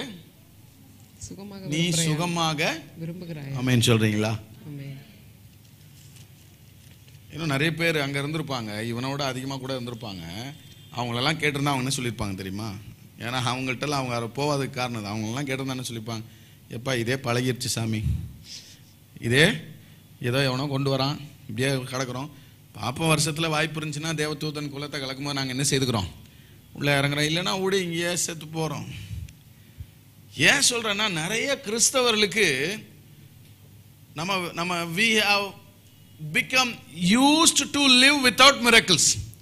நம்ம எப்படி பழகிட்டோன்னா, அற்புதம் அடையாளம் அதெல்லாம் நான் தான் நடக்காட்டி போய் ஏதோ வாழ்ந்து போயிடுவோம். இதுதான் ரியாலிட்டி, இதுதான் யதார்த்தம். ஆமென் சொல்கிறீங்களா? ஆமாம். இதே மெஜஸ்டிக் காலனியில் ஒரு 8 வருஷத்துக்கு முன்னாடி ஒரு கத்தோலிக்க சகோதரன் கேன்சர்னு சொல்லி நாங்கள் போய் ஜெபம் பண்ண போகிறோம். நானும் ஒரு ஊழியர் ஜெபம் பண்ண போகிறோம். அந்த மனுஷன்ட்ட அந்த என்னோட வந்த ஊழியர் கேட்குறாரு, நீங்கள் இதுலேருந்து சுகமாக விரும்புகிறீங்களான்னு கேட்டால் நீங்கள் என்ன பதில் சொல்லியிருப்பார்னு நினைக்கிறீங்க? நம்ம பெரும்பாலும் என்ன நினைப்போம்? ஆமான்னு சொல்லுவார். கிடையாதுங்க, அவர் வாயவே திறக்கல. ஒரு வாட்டி இல்லை, 2 வாட்டி இல்லை, 3 வாட்டி கேட்டோம், அவர் என்ன செய்யல?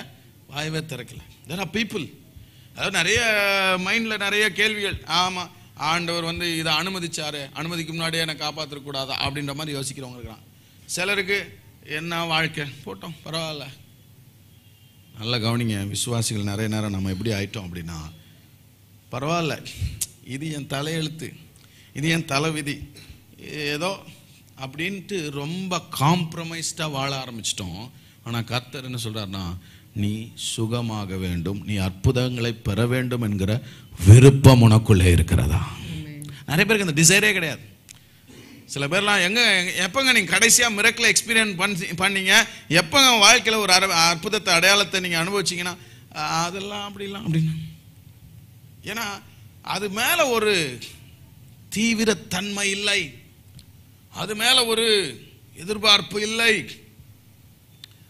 பாருங்க, எசேக்கியா ராஜா ஏசாயா வந்து சொல்லிட்டு போறான். ஏசாயா வந்து சொல்லிட்டு போனான், 15 வருஷத்தை நீ இதோட முடிச்சிடுவ, வீட்டுக்காரங்களை ஒழுங்குபடுத்திட்டு போன்னு சொன்னா, சரி தீர்க்கதரிசியே சொல்லிட்டாரு அவ்வளவுதான் அப்படின்னு சொல்லி விடல, சுவர் புறமாக திரும்பி அழுகிறான். ஏன்னா அந்த அந்த கிரேசினஸ், அந்த கிரேவ் ஃபார் மிரக்கிள். ஆண்டவரே நான் இப்படியே சாக விரும்பல, ஐ நீட் எ மிரக்கிள். சொன்னது யாரு? வேற எவனோ வந்து சொல்லிட்டு போல, தீர்க்கதரிசி சொல்லிட்டு போறான், பவர்ஃபுல் ப்ராஃபட் சொல்லிட்டு போறான். But I don't want to. கைகளை வைத்து ஆமென் சொல்றீங்களா? அந்த கிரேவ் ஆண்டவர் பார்க்குறார். அந்த அது மேல இருக்கிற அந்த நிறைய நேரங்களில் நாம அந்த எதிர்பார்ப்பு இல்லாமல் தான் வாழ்ந்துட்டு இருக்கிறோம். நிறைய அனுபவங்களை யோசிச்சு பார்த்தேன், டைம் இல்லை. நிறைய அனுபவங்கள் எனக்கு இருக்குது. ஜேம்சன் டெலிவரி டைமில் எனக்கு ஐ டூ ரிமெம்பர், என்கிட்ட இருந்த பெரிய பைக்கு கொடுத்துட்டேன். ஒரு சின்ன ஸ்கூட்டி வச்சு தான் ஓடிட்டுருக்கிறேன். ஸ்கூட்டி இன்னும் ரொம்ப சின்னதாக இருக்கும்.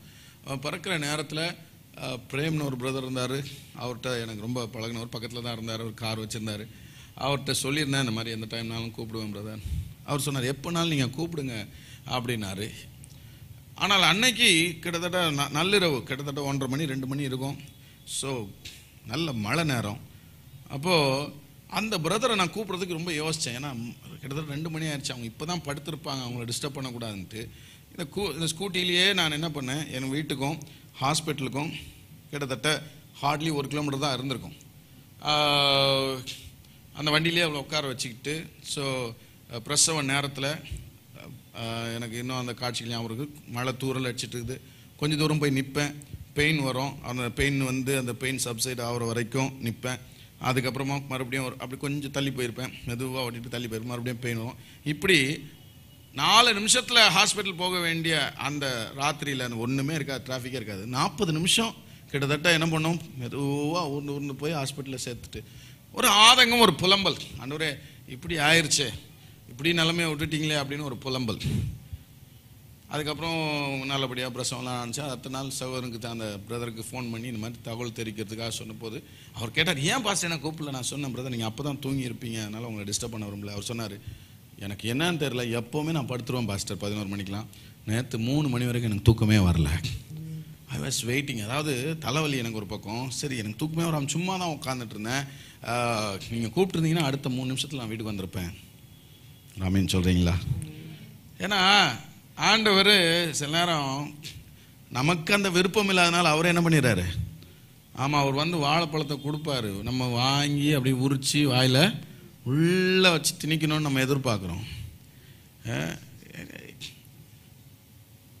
அந்த விருப்பம் இல்லை, அந்த விருப்பம் இல்லாதனால நிறைய பேருக்கு அற்புதங்கள் நடக்கலை. நான் சொல்கிறது உண்மைன்னு எத்தனை பேர் உணர்றீங்க? ஆமாம். If you don't desire, you will not get it. So be the desires of a miracle. சுகமாக வேண்டும், அற்புதம் நடக்கணும்னு விருப்பம் இருக்குது. ஆனால் ஆண்டவர் அவனை பார்த்து கேட்க வேண்டிய நோக்கம் என்ன? சிலருக்கு பலருக்கு அற்புதங்கள் மேலே என்னவே இல்லை, ஆசையே இல்லைங்க. ஏதோ வாழ்ந்துட்டோம், சவால்கள் வருது, அதெல்லாம் பார்த்துக்கலாம் அப்படின்ட்டு நாமவே அதை சமாளிக்க நினைக்கிறோம். ஆனால் இன்னையிலேருந்து ஒரு தீர்மானம் எடுப்போம், ஒவ்வொரு விஷயத்திலும் ஆண்டவருடைய அற்புதங்களை எதிர்பார்க்க வேண்டும். சின்ன விஷயமா பெரிய விஷயமா, ஆண்டவர் எனக்கு ஒரு அற்புதம் வேணும். I want a miracle, I want to see a miracle, I want to face this with miracle. ஒரு அற்புதத்தினால தான் நான் இதை சந்திக்கணும்ன்ற எதிர்பார்ப்பு நமக்குள்ளே அதிகமாக வேண்டும். இரண்டாவது மத்தேயு 9:28-29 வேகமா வாசிங்க. அவர் வீட்டிற்கு வந்த பின்பு அந்த குருடர் அவரிடத்தில் வந்தார்கள். இயேசு அவர்களை நோக்கி, இதை செய்ய எனக்கு வல்லமை உண்டு என்று விசுவாசிக்கிறீர்களா என்று கேட்டார். ஆமென் சொல்றீங்களா? இந்த குருடர்கள் இயேசு சுகமாக்குகிறவர் என்பதை அறிந்தவர்களாக பின்னாடியே வராங்க, எங்களை சுகமாக்குங்க. வீட்டுக்குள்ள வந்துடுறாரு. வீட்டுக்குள்ள வந்தும் பின்னாடியே வந்துட்டாங்க. குருடர்கள் தானே சிஸ்டர்? சாரி, ஆமா, இந்த பிளைண்ட் மென். அப்ப யோசிச்சு பாத்தீங்கன்னா, வீட்டுக்குள்ள வந்ததுக்கு அப்புறம் இவ்வளோ நேரம் அவங்க வந்து சுகமான்னு கேட்டுட்டு நம்பிக்கை இல்லாமையா கேட்டுட்டு வராங்க. இயேசு உள்ள வந்த உடனே கேட்கிறாரு, இதை செய்கிறதற்கு எனக்கு வல்லமை உள்ளது என்று விசுவாசிக்கிறீர்களா? ஆமென் சொல்றீங்களா? ரெண்டாவது, நம்ம லைஃப்ல மிரக்கிள் நடக்கணும்னா ஆண்டவர் இதை ரொம்ப கேட்கிறாரு, இதை செய்ய எனக்கு வல்லமை உள்ளது விசுவாசிக்கிறாயா? Do you believe that I can do it? ஆமென் சொல்றீங்களா? நிறைய பேருக்கு அந்த விசுவாசம் இல்லை. நாம கஷ்டப்பட்டு நாம அடைஞ்சு போயிருந்தான், நமக்கு பிரயாசத்தினால வந்தா உண்டு இல்லைனா உண்டு அப்படின்னு தான் போயிடுறோம். நான் சொல்றேன், ஆண்டவர் விசுவாசிக்கிறவர்களுக்கு நிச்சயம் அற்புதங்களை செய்வார். நாங்கள் கடந்த ஒரு 4 வாரத்தில் நான் சொல்கிறேன், ஒரு 3 வாரத்தில் நடந்த சில நிகழ்வுகள் சொல்கிறேன். ஒரு அம்மா ராத்திரி ஃபோன் பண்ணி, என்னுடைய மகளுக்கு பிரசவ நேரம் நெருங்கிருச்சு பாஸ்டர், ஹாஸ்பிட்டலில் வந்து சிசரியன் தான் பண்ணணுன்னு சொல்கிறாங்க அப்படின்னாங்க. நானும் சொன்னேன், பரவாயில்லம்மா, அதனால ஒன்றும் பிரச்சனை இல்லை, இட்ஸ் ஓகே. இல்லை நீங்கள் வந்து ஜெபம் பண்ணுங்க, எனக்கு அது சுகப்பிரசவமாக தான் முடியணும் அப்படின்னாங்க. அப்போ நான் ஜெபம் பண்ணும்போது சரி, நானும் சரி, அவங்க விசுவாசத்தை நம்ம தடை பண்ணக்கூடாதுன்னு ஜெபம் பண்ணும்போது சுகப்பிரசவத்தை கேட்டு ஜெபம் பண்ணேன். காலையில் 4 மணிக்கு டாக்டர்ஸ் முடியாதுன்னு சொன்னேன். அந்த பிள்ளை ஒல்லியாக இருக்கும், நோஞ்ச மாதிரி இருக்கும். ஆனால் அந்த பிள்ளைக்கு டாக்டர்ஸ் சிசரியன் தான் பண்ணணும்னு சொன்ன அந்த பிள்ளைக்கு சுகப்பிரசவத்தை கற்றுக் கொடுக்குறேன். It's about your faith. நம்ம ஒரு வயசான தாத்தா பாட்டி அவங்க சபைக்கு வராங்க. அந்த தாய் தேவைப்பட்ட ஒருத்தன் இபி கரண்ட்டு, தனி கரண்ட் வாங்கி தரேன், தனி லைன் வாங்கி தரேன்னு சொல்லிட்டு 12,000 ரூபா வாங்கிட்டான். 4 மாதமாக அவனுக்கு ஃபோன் அடிக்கிறாங்க, எடுக்கவே மாட்டேங்கிறான். ஸோ ரொம்ப அவங்க வந்து போய் என்கிட்ட சொன்னாங்க, சார் நான் ஜோம் பண்ணேன், 2-3 வாட்டி அதை ஷேர் பண்ணாங்க, ஃபோனை எடுக்க மாட்டேங்கிறான். நான் சொன்னேன், 100க்கு ஃபோன் பண்ணுங்கள், போலீஸ் வரும், ரிப்போர்ட் பண்ணுங்கள், அதுக்கப்புறம் அவங்க பார்த்துக்குவாங்க அப்படின்னா. அவங்க வந்தாங்க, அவங்க எல்லாமே வந்து ஃபோன்லாம் பண்ணி அவன்கிட்ட பேசினாங்க. நத்திங் மூட், நடக்கவே இல்லை, அவன் அசைய கூட இல்லை. அவனை பற்றி அதுக்கப்புறம் தகவல் வருது, பல பேர்கிட்ட இந்த மாதிரி பணம் வாங்கி 1 ரூபா கூட அவங்களுக்கு செட்டில் பண்ண மாட்டான். அவ்வளோ தைரியமான ஆள். மறுபடியும் கொஞ்ச நாள் கழிச்சு அவங்க ஃபோன் பண்ணுறாங்க, எதிர்பாராத விதமாக ஒரே நாளில் ஜிபேல 12,000 ரூபா அமைச்சிட்டான். நான் சில நேரம் ஓகே ஹாஸ்பிட்டல் இல்லை, இதை வந்து டாக்டர் மூலமாக, இதை அட்வொகேட் மூலமாக சந்திக்கணுமா, சரி அப்படின்லாம் நான் சில நேரம் ஒரு பாஸ்டராக இருந்து கேரோட சொன்னாலும், சிலர் விசுவாசத்தை முன்னிறுத்தி அது விசுவாசத்தினாலே அற்புதமாக நடக்கணும்னு நினச்சி அற்புதங்களை பெறுகிற எத்தனையோ பேர் இருக்கிறாங்க. ஆமென் சொல்கிறீங்களா? ஆமென். ஒரு சகோதரிக்கு ஸ்கின் பிரச்சனை, அவங்க உடனே இந்த மாதிரி ஜாம் பண்ணுங்கன்னு சொன்னாங்க. அப்புறம் நான் சொன்னேன், இந்த டாக்டர் இருக்கிறாரு, நம்பரும் அனுப்புனேன், அப்பாயின்மெண்ட் இந்த டைமில் வாங்கன்னு சொன்னேன். அப்புறம் அப்பாயின்மெண்ட் வாங்கினீங்களான்னு கேட்டால் அவங்க சொன்னாங்க, இல்லை பாஸ்டர் நீங்கள் ஜாம் பண்ணதுக்கப்புறம் நான் ஆண்டவர்கிட்ட சொன்னேன், ஆண்டவரே நான் போய் டாக்டர்கிட்ட இதுக்கெலாம் நிற்க விரும்பலை, எனக்கு நீங்கள் சுகமாக்காமல் எனக்கு ஒரு சுகம் வேணான்னு சொன்னேன். 2 நாளில் ஆண்டவர் அற்புதமாக சுகமாக்கிட்டாரு. டாக்டர்கிட்ட போகவே இல்லை அப்படின்னாங்க. கைகளை வைத்து ஆமேன்னு சொல்கிறீங்களா? ஸோ நிச்சயம் ஆண்டவர் கேட்கிறார், இதை செய்கிறதற்கு எனக்கு வல்லமை உண்டென்று விசுவாசிக்கிறீர்களா? 3வது மார்க் 10ஆம் அதிகாரம் 46, 47, 48 வேகமாய் வாசிக்க கேட்கிறேன். பின்பு அவர்கள் எரிகோவுக்கு வந்தார்கள். அவரும் அவருடைய சீஷர்களும் திரளான ஜனங்களும் எரிகோவை விட்டு புறப்படுகிற போது திமேயுவின் மகனாகிய பர்திமேயு என்கிற ஒரு குருடன் வழியருகே உட்கார்ந்து பிச்சை கேட்டுக் கொண்டிருந்தான். அவன் நசரேயனாகிய இயேசு வருகிறார் என்று கேள்விப்பட்டு, இயேசுவே தாவீதின் குமாரனே எனக்கு இரங்கும் என்று கூப்பிடத் தொடங்கினான். அவன் பேசாதிருக்கும்படி அநேகர் அவனை அதட்டினார்கள். அவனோ தாவீதின் குமாரனே எனக்கு இரங்கும் என்று முன்னிலும் அதிகமாய் கூப்பிட்டான். அல்லேலூயா சொல்லலாமா? நல்லா கவனிங்க. ஒன்னு, do you desire a miracle? ரெண்டாவது, do you believe in miracles? மூணாவது, do you pursue the miracle? மூணாவது, நீ விடாப்பிடியாக அற்புதங்களை தொடர்கிறீர்களா? அற்புதங்களுக்காக காத்திருக்கிறீர்களா? அற்புதங்களுக்காக உங்கள் இருதயம் துடிக்கிறதா? இல்லையா சொல்றீங்களா? ஆண்டவர் பொதுவாகவே நான் பார்க்குறேன் நிறைய இடங்கள்ல, முதல்ல ஆண்டவர் சத்தத்துக்கு பதில் கொடுக்கல. பர்திமேயுனுடைய குரல் கேட்டிருக்காது ஆண்டவருக்கு. அட்லீஸ்ட் கூட்டத்தில் சவுண்டில் கேட்டிருக்காதுங்கனாலும் அவர் சர்வ ஞானி. அவருக்கு இந்த பூமியில் இருக்கிற 800 கோடி பேரும் இப்போ ஒரே நேரத்தில் அவரை கூப்பிட்டாலும் கோபியினுடைய குரல் அவருக்கு தெளிவாக தெரியும். உங்கள் குரல் அவருக்கு தெளிவாக தெரியும். He is omnipotent, சர்வ வல்லமையுள்ள தேவன். பர்திமேயை கூப்பிட்டது அவருக்கு தெரிந்தும் அவர் பதில் கொடுக்கவில்லை. At the first phase, in order to test his faith, God was silent. அநேக நேரங்களில் நம்முடைய அற்புதங்களுக்காக நம்ம அவரை கூப்பிடும் போது ஃபர்ஸ்ட் ஃபேஸ்ல ஆண்டவர் என்ன செய்யறாரு? அமைதியா இருக்கிறாரு. அது விசுவாச பரீட்சை. நீங்க பரீட்சைக்கு நிக்கிற ஆளான்றதை ஆண்டவர் என்ன பண்றாரு? டெஸ்ட் பண்றாரு. ரெண்டாவது, அதுல நீங்க பாஸ் ஆயிட்டீங்க அப்படின்னா பாருங்க, அடுத்தது அவன் பேசாதிருக்கும் போதே அநேகர் அவன் என்ன செய்தார்கள்? அதட்டினார்கள். அவன் எதிர்பார்த்தது பதில் வரல. பதிலுக்கு பதிலாக என்ன வந்துச்சு? எதிர்ப்பு வந்துச்சு. ஆனாலும் அவன் முன்னிலும் அதிகமாய் கூப்பிட்டான். எப்பவுமே பார்த்தீங்கன்னா ஆண்டவர் அந்த டெஸ்ட் ஆஃப் ஃபெய்த்தை ஒரு வாட்டி அமைதியாக இருந்து ஒரு லெவல் வைப்பார், அதுக்கப்புறம் இன்னொரு லெவல் வைப்பார். இந்த ஹை ஜம்பில் பார்த்தீங்கன்னா நெக்ஸ்ட் லெவல் என்ன செய்யும்? முதல்ல எப்படி வைப்பாங்க, அடுத்து அந்த ஹைட்டை என்ன பண்ணுவாங்க? தூக்கி வைப்பாங்க. அதை ஜான்னா தான் அடுத்த லெவல். அப்போது நம்மளே ஆண்டவர் என்ன பண்ணுவார்? விசுவாசத்தில் நெக்ஸ்ட் லெவல் என்ன பண்ணுவார்? இன்னும் கொஞ்சம் இன்டென்ஸ் ஆக்குவார். பிரச்சனை இன்னும் கொஞ்சம் பெருசாக்குவார். இன்னும் கொஞ்சம் எதிர்ப்புகளை பெருசாக்குவார். ஆனால் அந்த சூழ்நிலையிலும் இன்னும் அதிகமாய் தேடுகிறவர்களை தான் தேவன் தேடுகிறார். அவங்களுக்கு தான் மிரக்கிள் நடக்குது. Do you pursue a miracle? Desire மாத்திரம் இல்லை, பிலீஃப் மாத்திரம் இல்லை, நடக்கலனாலும் அமைதியாக இருந்தாலும் அமைன்னு சொல்கிறீங்களா? ஒரு கானானிய ஸ்திரீ அவரிடத்துல அவர்கிட்ட கேட்குறா, என் பிள்ளை பிசாசு பிடித்திருக்கிறேன். ஆண்டவர் அவளுக்கு ஒரு வார்த்தையும் சொல்லவில்லைன்னு பைபிள் போட்டிருக்குது. தன்னை தேடி நிற்கிற தாய்க்கு என்ன செய்யல? ஒரு வார்த்தையும். சீஷர்ல, ஐயா இந்த அம்மா ஒரு செட்டில் பண்ணுங்க, ஒன்று ஒரு அற்புதத்தை பண்ணி அனுப்புங்க, இல்லைன்னா அனுப்பி விடுங்க, என்ன தாங்க முடியலன்றாங்க. அதுக்கப்புறம் அவர் சொல்றாரு, பிள்ளைகள் தின்னுகிறதை நாய்க்குட்டிகளுக்கு போடுகிறது நல்லதில்லை. நான் பிள்ளைகளுக்காக தான் வந்திருக்கேன், இஸ்ரவேலருக்காக தான் வந்திருக்கிறேன். நீ எப்படிமா என்கிட்ட கேட்குற? அதாவது அமைதியா இருக்கிறாரு. அடுத்தாப்புல முடியவே முடியாதுன்னு கூட சொல்றாரு. இதெல்லாம் டெஸ்ட், ஃபெய்த்துக்கான டெஸ்ட். ஆமென் சொல்றீங்களா? அந்த அம்மா என்ன சொல்லிச்சு? பரவாயில்லைங்கய்யா, பிள்ளைகள் சாப்பிட்டோம், ஆனால் கீழே விழுறத நாய்க்குட்டிகள் சாப்பிட்றதுக்கு நீங்கள் என்ன செய்யுங்க? அலோவ் பண்ணுங்கன்னு சொன்ன கர்த்தர் சொன்னார், உன் விசுவாசம் பெரிது, உன் மகளை சுகமானார், வீட்டுக்கு போனார். 6 நாட்கள், 7வது நாள் 6 முறை சுற்றி வந்தாலும் ஒரு கீறலும் விழாத எரிகோ 7வது நாள் 7ஆம் முறை விழுந்தது. If you are on the way to miracle, pursue it. 7வது முறை கட்டாயம் அது விழத்தான் வேண்டும். 6 முறை மூழ்கி எழுகிறான் நாகமான், ஒன்றுமே நடக்கவில்லை. ஆனால் 7ஆம் முறை அவனுடைய மாம்சம் சிறு பிள்ளையின் மாம்சத்தை போல மாறினது. If you are on your miracle, pursue it. தொடர்ந்து பற்றி பிடிங்கள், காத்திருங்கள். ஆமென் சொல்றீங்களா? pursue your miracle. கடைசியாக ஒன்று சொல்லி முடிக்க போகிறேன். Get ready for it. கடைசியாக நம்ம ஏற்கனவே படித்தது தான். அதனால் மார்க் 5:25 எழுதுகிறோம், எழுதிக்கங்க. யோவான் 9 ஏற்கனவே நம்ம படிச்சிட்டோம்.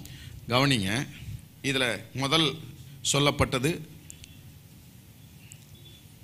12 வருடம் பெரும்பாடுள்ள ஸ்திரீ. அந்த வசனத்தை வாசிங்களா, 5:25 வாசிருங்க. அப்பொழுது 12 வருஷமாய் பெரும்பாடுள்ள ஒரு ஸ்திரீ அநேக வைத்தியர்களால் மிகவும் வருத்தப்பட்டு, கவனிங்க, அநேக வைத்தியர்களால மிகவும் வருத்தப்பட்டு ஆஸ்திரிகள் எல்லாம் அழிச்சு தனக்கு உண்டானவைகளை எல்லாம் செலவழித்தும் சற்றாகிலும் குணமில்லாமல் அதிக வருத்தப்படுகிற பொழுது. எப்படி? எப்போ பொழுது? அதிக வருத்தப்படுகிற. அப்படின்னா என்ன அர்த்தம்? she was tired. பலனே இல்லாம வீட்டுல படுத்திருக்கிறா. சகோதரிகளுக்கு அது எவ்வளவு மோசமான ஒரு பலவீனமான ஒரு பலனை உறிஞ்சிக்கிற ஒரு அது பிரச்சனைன்னு தெரியும். 12 வருஷமா சாதிச்சுட்டு இருக்கிற அந்த பெண் கொஞ்சம் கூட பலன் இல்லாம படுத்து கொண்டிருக்கிறாள். அப்ப என்ன செய்தி வருது? இயேசுவை குறித்து கேள்விப்பட்டு நான் அவருடைய வஸ்திரங்களையாகிலும் தொட்டால். கவனிங்க, இயேசுவை குறித்து என்ன செய்யறாள்? கேள்விப்பட்டு. இயேசு அந்த பக்கம் வராருன்னு கேள்விப்படுறா. அப்படி ஒரு கேள்வி, ஒரு தகவல் நம்மளே பலருக்கு வருமானால், நாம் அந்த சூழ்நிலையில் அதிக வருத்தத்தோடு இருந்திருப்போமானால் என்ன சொல்லுவோம் அப்படின்னா, நான் தான் 12 வருஷமா இப்படி படுத்துட்டு இருக்கிறேனே, அவர் வராரு, அவரை போய் பார்க்க கூட எனக்கு பலவீனம் இல்லை, நான் வருத்தமா இருக்கிறேன், மனசுல நினைச்சா போதும், வேணும்னா அவர் அப்படி அற்புதம் செய்யட்டும், நான் தான் பலவீனமா படுத்திருக்கிறேன்னு சொல்லுவோம். ஆனால் அவள் என்ன செய்தால்? ஓடி போய் வஸ்திரத்தின் ஓரத்தை தொட்டாள். போறது சும்மா இல்லைங்க, அந்த நாத்தத்தோட போகணும், அந்த பலவீனத்தோட போகணும். அவள் நடந்து போனாலா இல்லை தவழ்ந்து போனாலா தெரியாது. கூட்டத்தில் எல்லாரும் அவளை திட்டி இருப்பாங்க. ஆனாலும் எப்படியாகிலும் அவரை தொட்டு விட வேண்டும். எப்படியா வஸ்திரத்தை தொட்டுறணும். நான் சொல்றேன், நிறைய பேர், சிலருக்கு ஆசை இருக்குது, நிறைய பேருக்கு விசுவாசம் இருக்குது, இன்னும் காத்திருக்கிறாங்க அற்புதம் நடக்கணும். ஆனால் சிலர் அதுக்கான விலைக்கிரயம் செலுத்துவதில்லை. They don't pay the price. I've seen in this own church, இந்த சபையிலே பார்த்துருக்கிறேன். They are in the most needed hours. ஒரு அற்புதத்துக்கான ரொம்ப முக்கியமான டைமில் இருப்பாங்க. அந்த டைமில் பார்த்தீங்கன்னா ஆண்டவர் ஒரு அற்புதமாக அவங்க லக்கிலின்னு சொல்கிறதா என்ன சொல்கிறது, அந்த வார்த்தையை பயன்படுத்தினாலும் தப்பு இல்லைன்னு நினைக்கிறேன். லக்கிலி அவங்களுக்கு சர்ச்சில் அன்றைக்கி அந்த டைமில் 40 days ஃபாஸ்டிங் ப்ரேயர் நடக்கும், 21 days ஃபாஸ்டிங் ப்ரேயர் நடக்கும், 1 week ஃபாஸ்டிங் ப்ரேயர் நடக்கும், ஜெபங்கள் நடக்கும், சில கூட்டங்கள் நடக்கும், சில பாஸ்டர்ஸ் திடீர்னு சர்ச்சை விசிட் பண்ணுவாங்க, சில பவர்ஃபுல் சர்வீசஸ் நடக்கும், மிரக்கிளஸ் ஆண்டவர் ஹீல் பண்ணுற சர்வீஸ்லாம் நடக்கும். ஆனாலும் கூட வரமாட்டாங்க. ஆனாலும் கூட என்ன பண்ண மாட்டாங்க? ஒரு நாள் ஜெபத்துக்கு கூட வரமாட்டாங்க. சொல்ல புரியுதா உங்களுக்கு? ஏய், உனக்கு இது ரொம்ப முக்கியமான நேரம்டா, இது உனக்கு முக்கியமான டைம் பிரதர், முக்கியமான டைம், இந்த டைமில் உனக்கு இது ஒரு பெரிய சவால் இருக்குது, அட்லீஸ்ட் இந்த டைமுக்காவது நீ சர்ச்சுக்கு வந்து ஜெபத்தில் உட்காந்துருந்தா ஏதாவது ஒன்று நடக்கும்ல. வரமாட்டாங்க. அதனால தான் நிறைய பேர் என்ன செய்யலை அப்படின்னா அற்புதங்களை பெறவில்லை. யோவான் தான் அதிகாரத்தில் நம்ம வாசிச்சோம்ல பாருங்க. இந்த குருடன் கேட்கறதுக்கு நிறைய கேள்வி இருந்திருக்கும் இயேசுகிட்ட. என்ன போய் சேத்த பூசி கொண்டு போய் எங்க கழுவுன்றீங்க? சீலோவாம் குளத்துல கழுவுன்றீங்களே. பர்திமேயுக்கு என்ன சொன்னீங்க? ஒரே ஒரு வார்த்தை சொன்னீங்க, அவன் என்ன செய்தான்? ஹீல் ஆயிட்டானே. ஏன் என்ன மட்டும் போய் சீலோவாம் குளத்துல கழுவுனா சாதாரணமான விஷயமா? கூடார பண்டிகை டைம்ல எவ்வளவு கிரௌட் இருக்கும், எவ்வளவு ஆசாரியர்களை நான் தாண்டி போனோம், அங்க போய் கழுவு எங்க மட்டும் கிரயம் செலுத்த சொல்றீங்களே. அவன் கேட்கவே இல்லை, அப்படியே செய்தான், சுகத்தை பெற்றுக்கொண்டான். Fourthly, do you pay the price for your miracles? இந்த கிறிஸ்தவத்தில் ரட்சிப்பை தவிர வேற எதுவுமே இலவசம் இல்லை. ஆமென் சொல்றீங்களா? ரட்சிப்பை தவிர வேற எதுவுமே இலவசம் இல்லை. நீ 12 வருஷம் பெரும்பாடுள்ள ஸ்திரீயா இருந்தாலும் நீ போய் அவரிடத்துல உட்காந்து அவருடைய வஸ்திரத்தை தொடணும், அப்போதான் உனக்கு சுகம். நீ வந்து ஐன் வயிற்றிலேயே பிறவியான குருடனா இருந்தாலும் அந்த மலை மேலே ஏறி தட்டி தடுமாறி தடவி போய் சிலோவாம் குளத்தில் கழுவணும், அப்போதான் சுகம். ஆமென் சொல்றீங்களா? Are you the payer of the price for the miracles? நீ உன்னுடைய அற்புதங்களுக்காக விலைக்கிரயம் செலுத்துகிற ஆளா இருக்கிறாயா? நிறைய பேர் அற்புதங்களை பெற்றுக்கொள்ளாத காரணம் அப்படிப்பட்ட ஒரு நேரத்தில் கூட அவங்க என்ன செய்ய மாட்டாங்கன்னா, சிலருக்கு உபவாசிக்க வேண்டிய சூழ்நிலையில் உபவாசிக்க மாட்டாங்க. அப்படிப்பட்ட நேரத்தில் கூட தேவனுக்காக தங்களுடைய காணிக்கையை கிவிங்கை இன்க்ரீஸ் பண்ண மாட்டாங்க. அப்படிப்பட்ட நேரத்தில் கூட சர்ச்சுக்கு வரமாட்டாங்க. அப்படிப்பட்ட நேரத்தில் கூட தேவனை தேட மாட்டாங்க. அட்லீஸ்ட் அந்த நேரத்தில் எதுவுமே ஜெபமே இல்லையா, ஒன்றும் பிரச்சனை இல்லை, சர்ச் திறந்தானே இருக்குது, போய் ஒரு நாள் உட்காருவோம், ஆண்டவர் செய்யட்டோன்னு ஒரு 3 மணி நேரம் உட்காந்து ஆண்டவர்கிட்ட கேட்போம். கேட்க மாட்டாங்க. அவன் இருக்கிற மாதிரியே தான் இருப்பான். அதுதான் அவன் வாழ்க்கையில் அவன் அற்புதங்களை இழக்கிறதற்கான ஒரு பெரிய காரணம். நீங்கள் அப்படி யாரும் இருந்துடக்கூடாது. கர்த்தருடைய சித்தம் அது. When there is a need of a miracle, you make sure you're paying a praise. You make sure you're running to the feet of the Lord. You're coming out of your nest. You're coming out of your home. வீட்டை விட்டு ஓடி வந்து தேவசமத்தில் விழுந்து என்னத்தையோ பண்ணி ஒரு உபவாசத்தை போட்டு, ஆண்டவரே let me do this and I'll wait for your miracle. ஆண்டவருடைய பாதங்களை உறுதியாய் பற்றி பிடித்து விலை கிரயம் செலுத்துகிறதற்கு தயாராக இருப்பீர்களானால் அற்புதங்கள் உங்கள் கதவுகளை தட்டும் என்பதில் மாற்றமில்லை. எழுந்து நின்று நாம் ஜெபிக்கலாம். Let us stand to our feet and let's pray to God.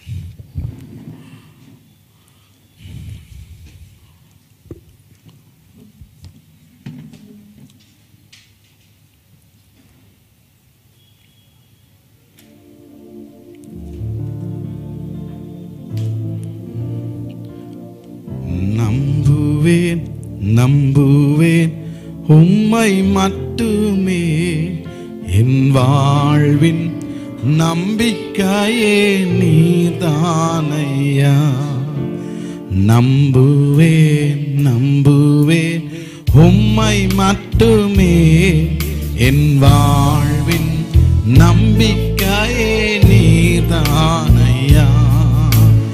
என் ஜீவ நாட்களெல்லாம்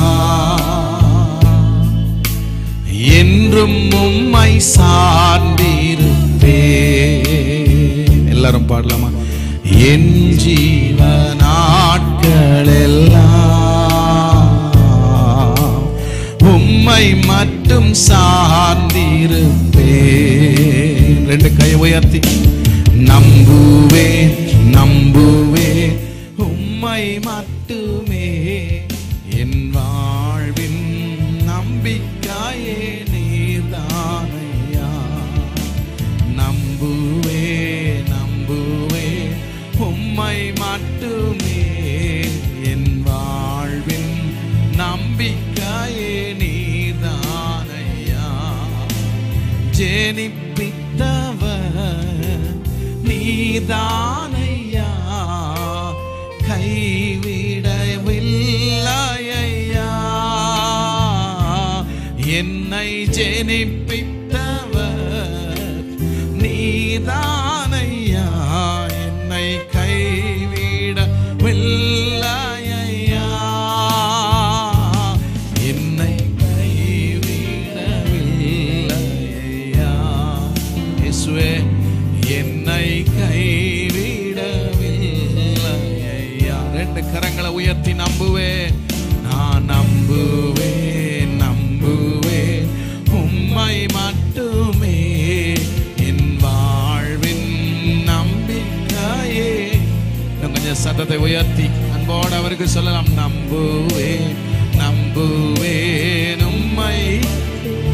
ஆமாப்பா, என் வாழ்வின் நம்பிக்கையே நீதானையா.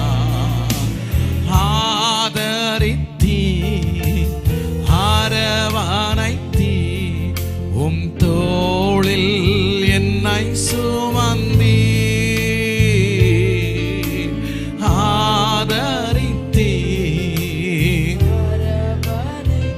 வா உம் தோளில் என்னை சுமந்தீ. உம் தோளில் என்னை சுமந்தீ. இசையா உம் தோளில் என்னை சுமந்தீ. ரெண்டு கரங்களை நல்லா உயர்த்தி ஆண்டவரை பார்த்து நம்புவே நம்புவே உம்மை மட்டுமே, என் வாழ்வின் நம்பிக்கையே நீதானையா. நான் நம்புவே உம்மை மட்டுமே, என் வாழ்வின் நம்பிக்கையே நீதானையா. என் ஜீவ நாட்களெல்லாம் என்றும் உம்மை சார்ந்திருப்பேன். அப்பா, என் ஜீவ நாட்களெல்லாம் உம்மை சார்ந்திருப்பேன். நான் நம்புவேன் உம்மை மட்டுமே,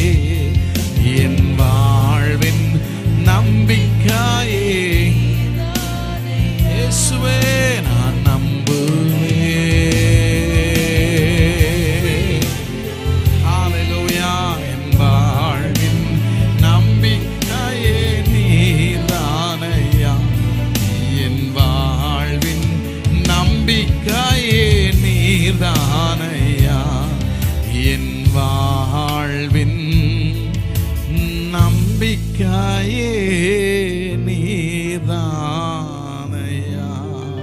கையை உயர்த்தி எல்லாரும் ஆண்டவரே, நல்ல அற்புதங்களுக்கான ஒரு தேடல் என் உள்ளத்தில் எப்பொழுதும் இருக்கட்டும் ஆண்டவரே. நல்ல ஜெபம் பண்ணுங்க. ஹல்லேலூயா. நான் அதை வாஞ்சிக்கணும். அதை ஆண்டவரே என் தலையெழுத்து நான் போயிடக்கூடாது, நடக்கிறதா நடக்கணும்னு போயிடக்கூடாது. ஆமேன். என்னைக்கோ ஒரு அற்புதம் நடக்கலன்றதுக்காக ஆண்டவரே அது மேல இருக்கிற நம்பிக்கையை இழந்துடக்கூடாது. அது மேல இருக்கிற ஆண்டவரே டிசையர், அந்த வாஞ்சையை நாங்கள் குறைச்சிடவே கூடாது. ஒவ்வொரு நாளும் நம்முடைய அற்புதங்களுக்காக நாங்கள் காத்திருக்கணும். எத்தனை பேர் கேட்குறீங்க? ஆமேன். We should wait for you for every day miracle of God. Hallelujah. Hallelujah. நல்ல விசுவாசத்தை ஆண்டவர்ட்ட கேளுங்க. அற்புதங்களுக்கான விசுவாசம், தொய்யாத விசுவாசம். இதை செய்ய உமக்கு வல்லமை உள்ளென்று அறிந்திருக்கிறதும் விசுவாசிக்கிறதும் அறிக்கை பண்ணுகிறதுமான ஆண்டவரே ஒரு ஆமென் ஃபெய்த்தை கர்த்தர் தரும்படி ஜெபிக்கிறோம். அப்பா பர்சியூரன்ஸ் ஆண்டவரே, விடாப்பிடியாக அற்புதங்கள் நடக்கிற வரைக்கும் உங்களுடைய பாதங்களை பெற்றுக் கொள்ளணும். இன்னும் அதிகமாய் கூப்பிடணும், இன்னும் அதிகமாக உங்களை தேடணும். அந்த அற்புதங்கள் நடக்கிற வரைக்கும் நீர் முதல் கட்டத்திலே அமைதியா இருந்தாலும், இரண்டாம் கட்டத்திலே ஈவன் மறுத்தே விட்டாலும் ஆண்டவரே, ஹல்லேலூயா, we should pursue for the miracle. அற்புதங்களுக்காக தொடர்ந்து உம்மை பற்றி பிடித்தே ஆக வேண்டும் ஐயா. அப்படிப்பட்ட நல்ல ஆண்டவரே விடாப்பிடியான ஆமென் தொடுதலை பற்றி பிடித்தலை கர்த்தர் தருவீராக. சில நேரம் நாங்கள் சில விலைக்கரைத்த செல்வம் நீங்கள் எதிர்பார்க்குறீங்க ஆண்டவரே. அந்த நேரத்தில் கொஞ்சம் உங்கள் சமூகத்தை அதிகமாக தேடணும்னு எதிர்பார்க்குறீங்க. அந்த நேரத்தில் இன்னும் கொஞ்சம் உபவாசம் பண்ணணும்னு எதிர்பார்க்குறீங்க. அந்த நேரத்தில் தான் விசுவாசத்தோட ஆண்டவரே பணங்களை விதைக்கணும்னு எதிர்பார்ப்பீங்க. அந்த நேரத்தில் தான் ஆண்டவரே ஆலயத்தின் கதவுகளை திறந்து தேவ சமூகத்துக்கு ஓடி வரணும்னு எதிர்பார்ப்பீங்க. அந்த நேரத்தில் தான் ஆண்டவரே சபையினுடைய ஜெப கதவுகள் திறந்து உபவாச ஜெபங்களுக்கு வரணும்னு எதிர்பார்ப்பீங்க. விலைக்கிரயம் செலுத்த தவறாமல் ஆண்டவரே எங்களை ஒப்பு கொடுக்கிறோம், எங்களை மாற்றும். வந்திருக்கிற எல்லாரையும் நீர் ஆசீர்வதியும். இந்த வாரம், இந்த மாதம் முழுவதும் அதிசயங்களை காண்பிப்பீராக. இந்த மாதங்கள் ஆண்டவரே, வருகிற நாட்கள் இன்னும் அநேகருடைய வாழ்க்கையில் ஸ்டெப் பை ஸ்டெப் ஆண்டவரே, stem to stem, move to move ஆண்டவரே, let them experience miracles, oh God. என் சபையின் ஜனங்கள் எல்லாரும் அற்புதங்களை அனுபவிப்பார்களாக, திரளாய் அனுபவிப்பார்களாக ஆண்டவரே. ஒவ்வொரு நாளும் அற்புதத்தின் நாளாய் இருப்பதாக. சாட்சிகளை நீர் எழுப்பும், ஆசீர்வதியும். இயேசுவின் கிருபையுள்ள நல்ல நாமத்தில் ஜெபிக்கிறோம் அருமை பிதாவே, ஆமென். சேர்ந்து சொல்லுவோம். என் ஆத்துமாவே கர்த்தரை ஸ்தோத்திரி, என் முழுவதுமே அவருடைய பரிசுத்த நாமத்தை ஸ்தோத்திரி. என் ஆத்துமாவே கர்த்தரை ஸ்தோத்திரி, கர்த்தர் செய்த சகல உபகாரங்களையும்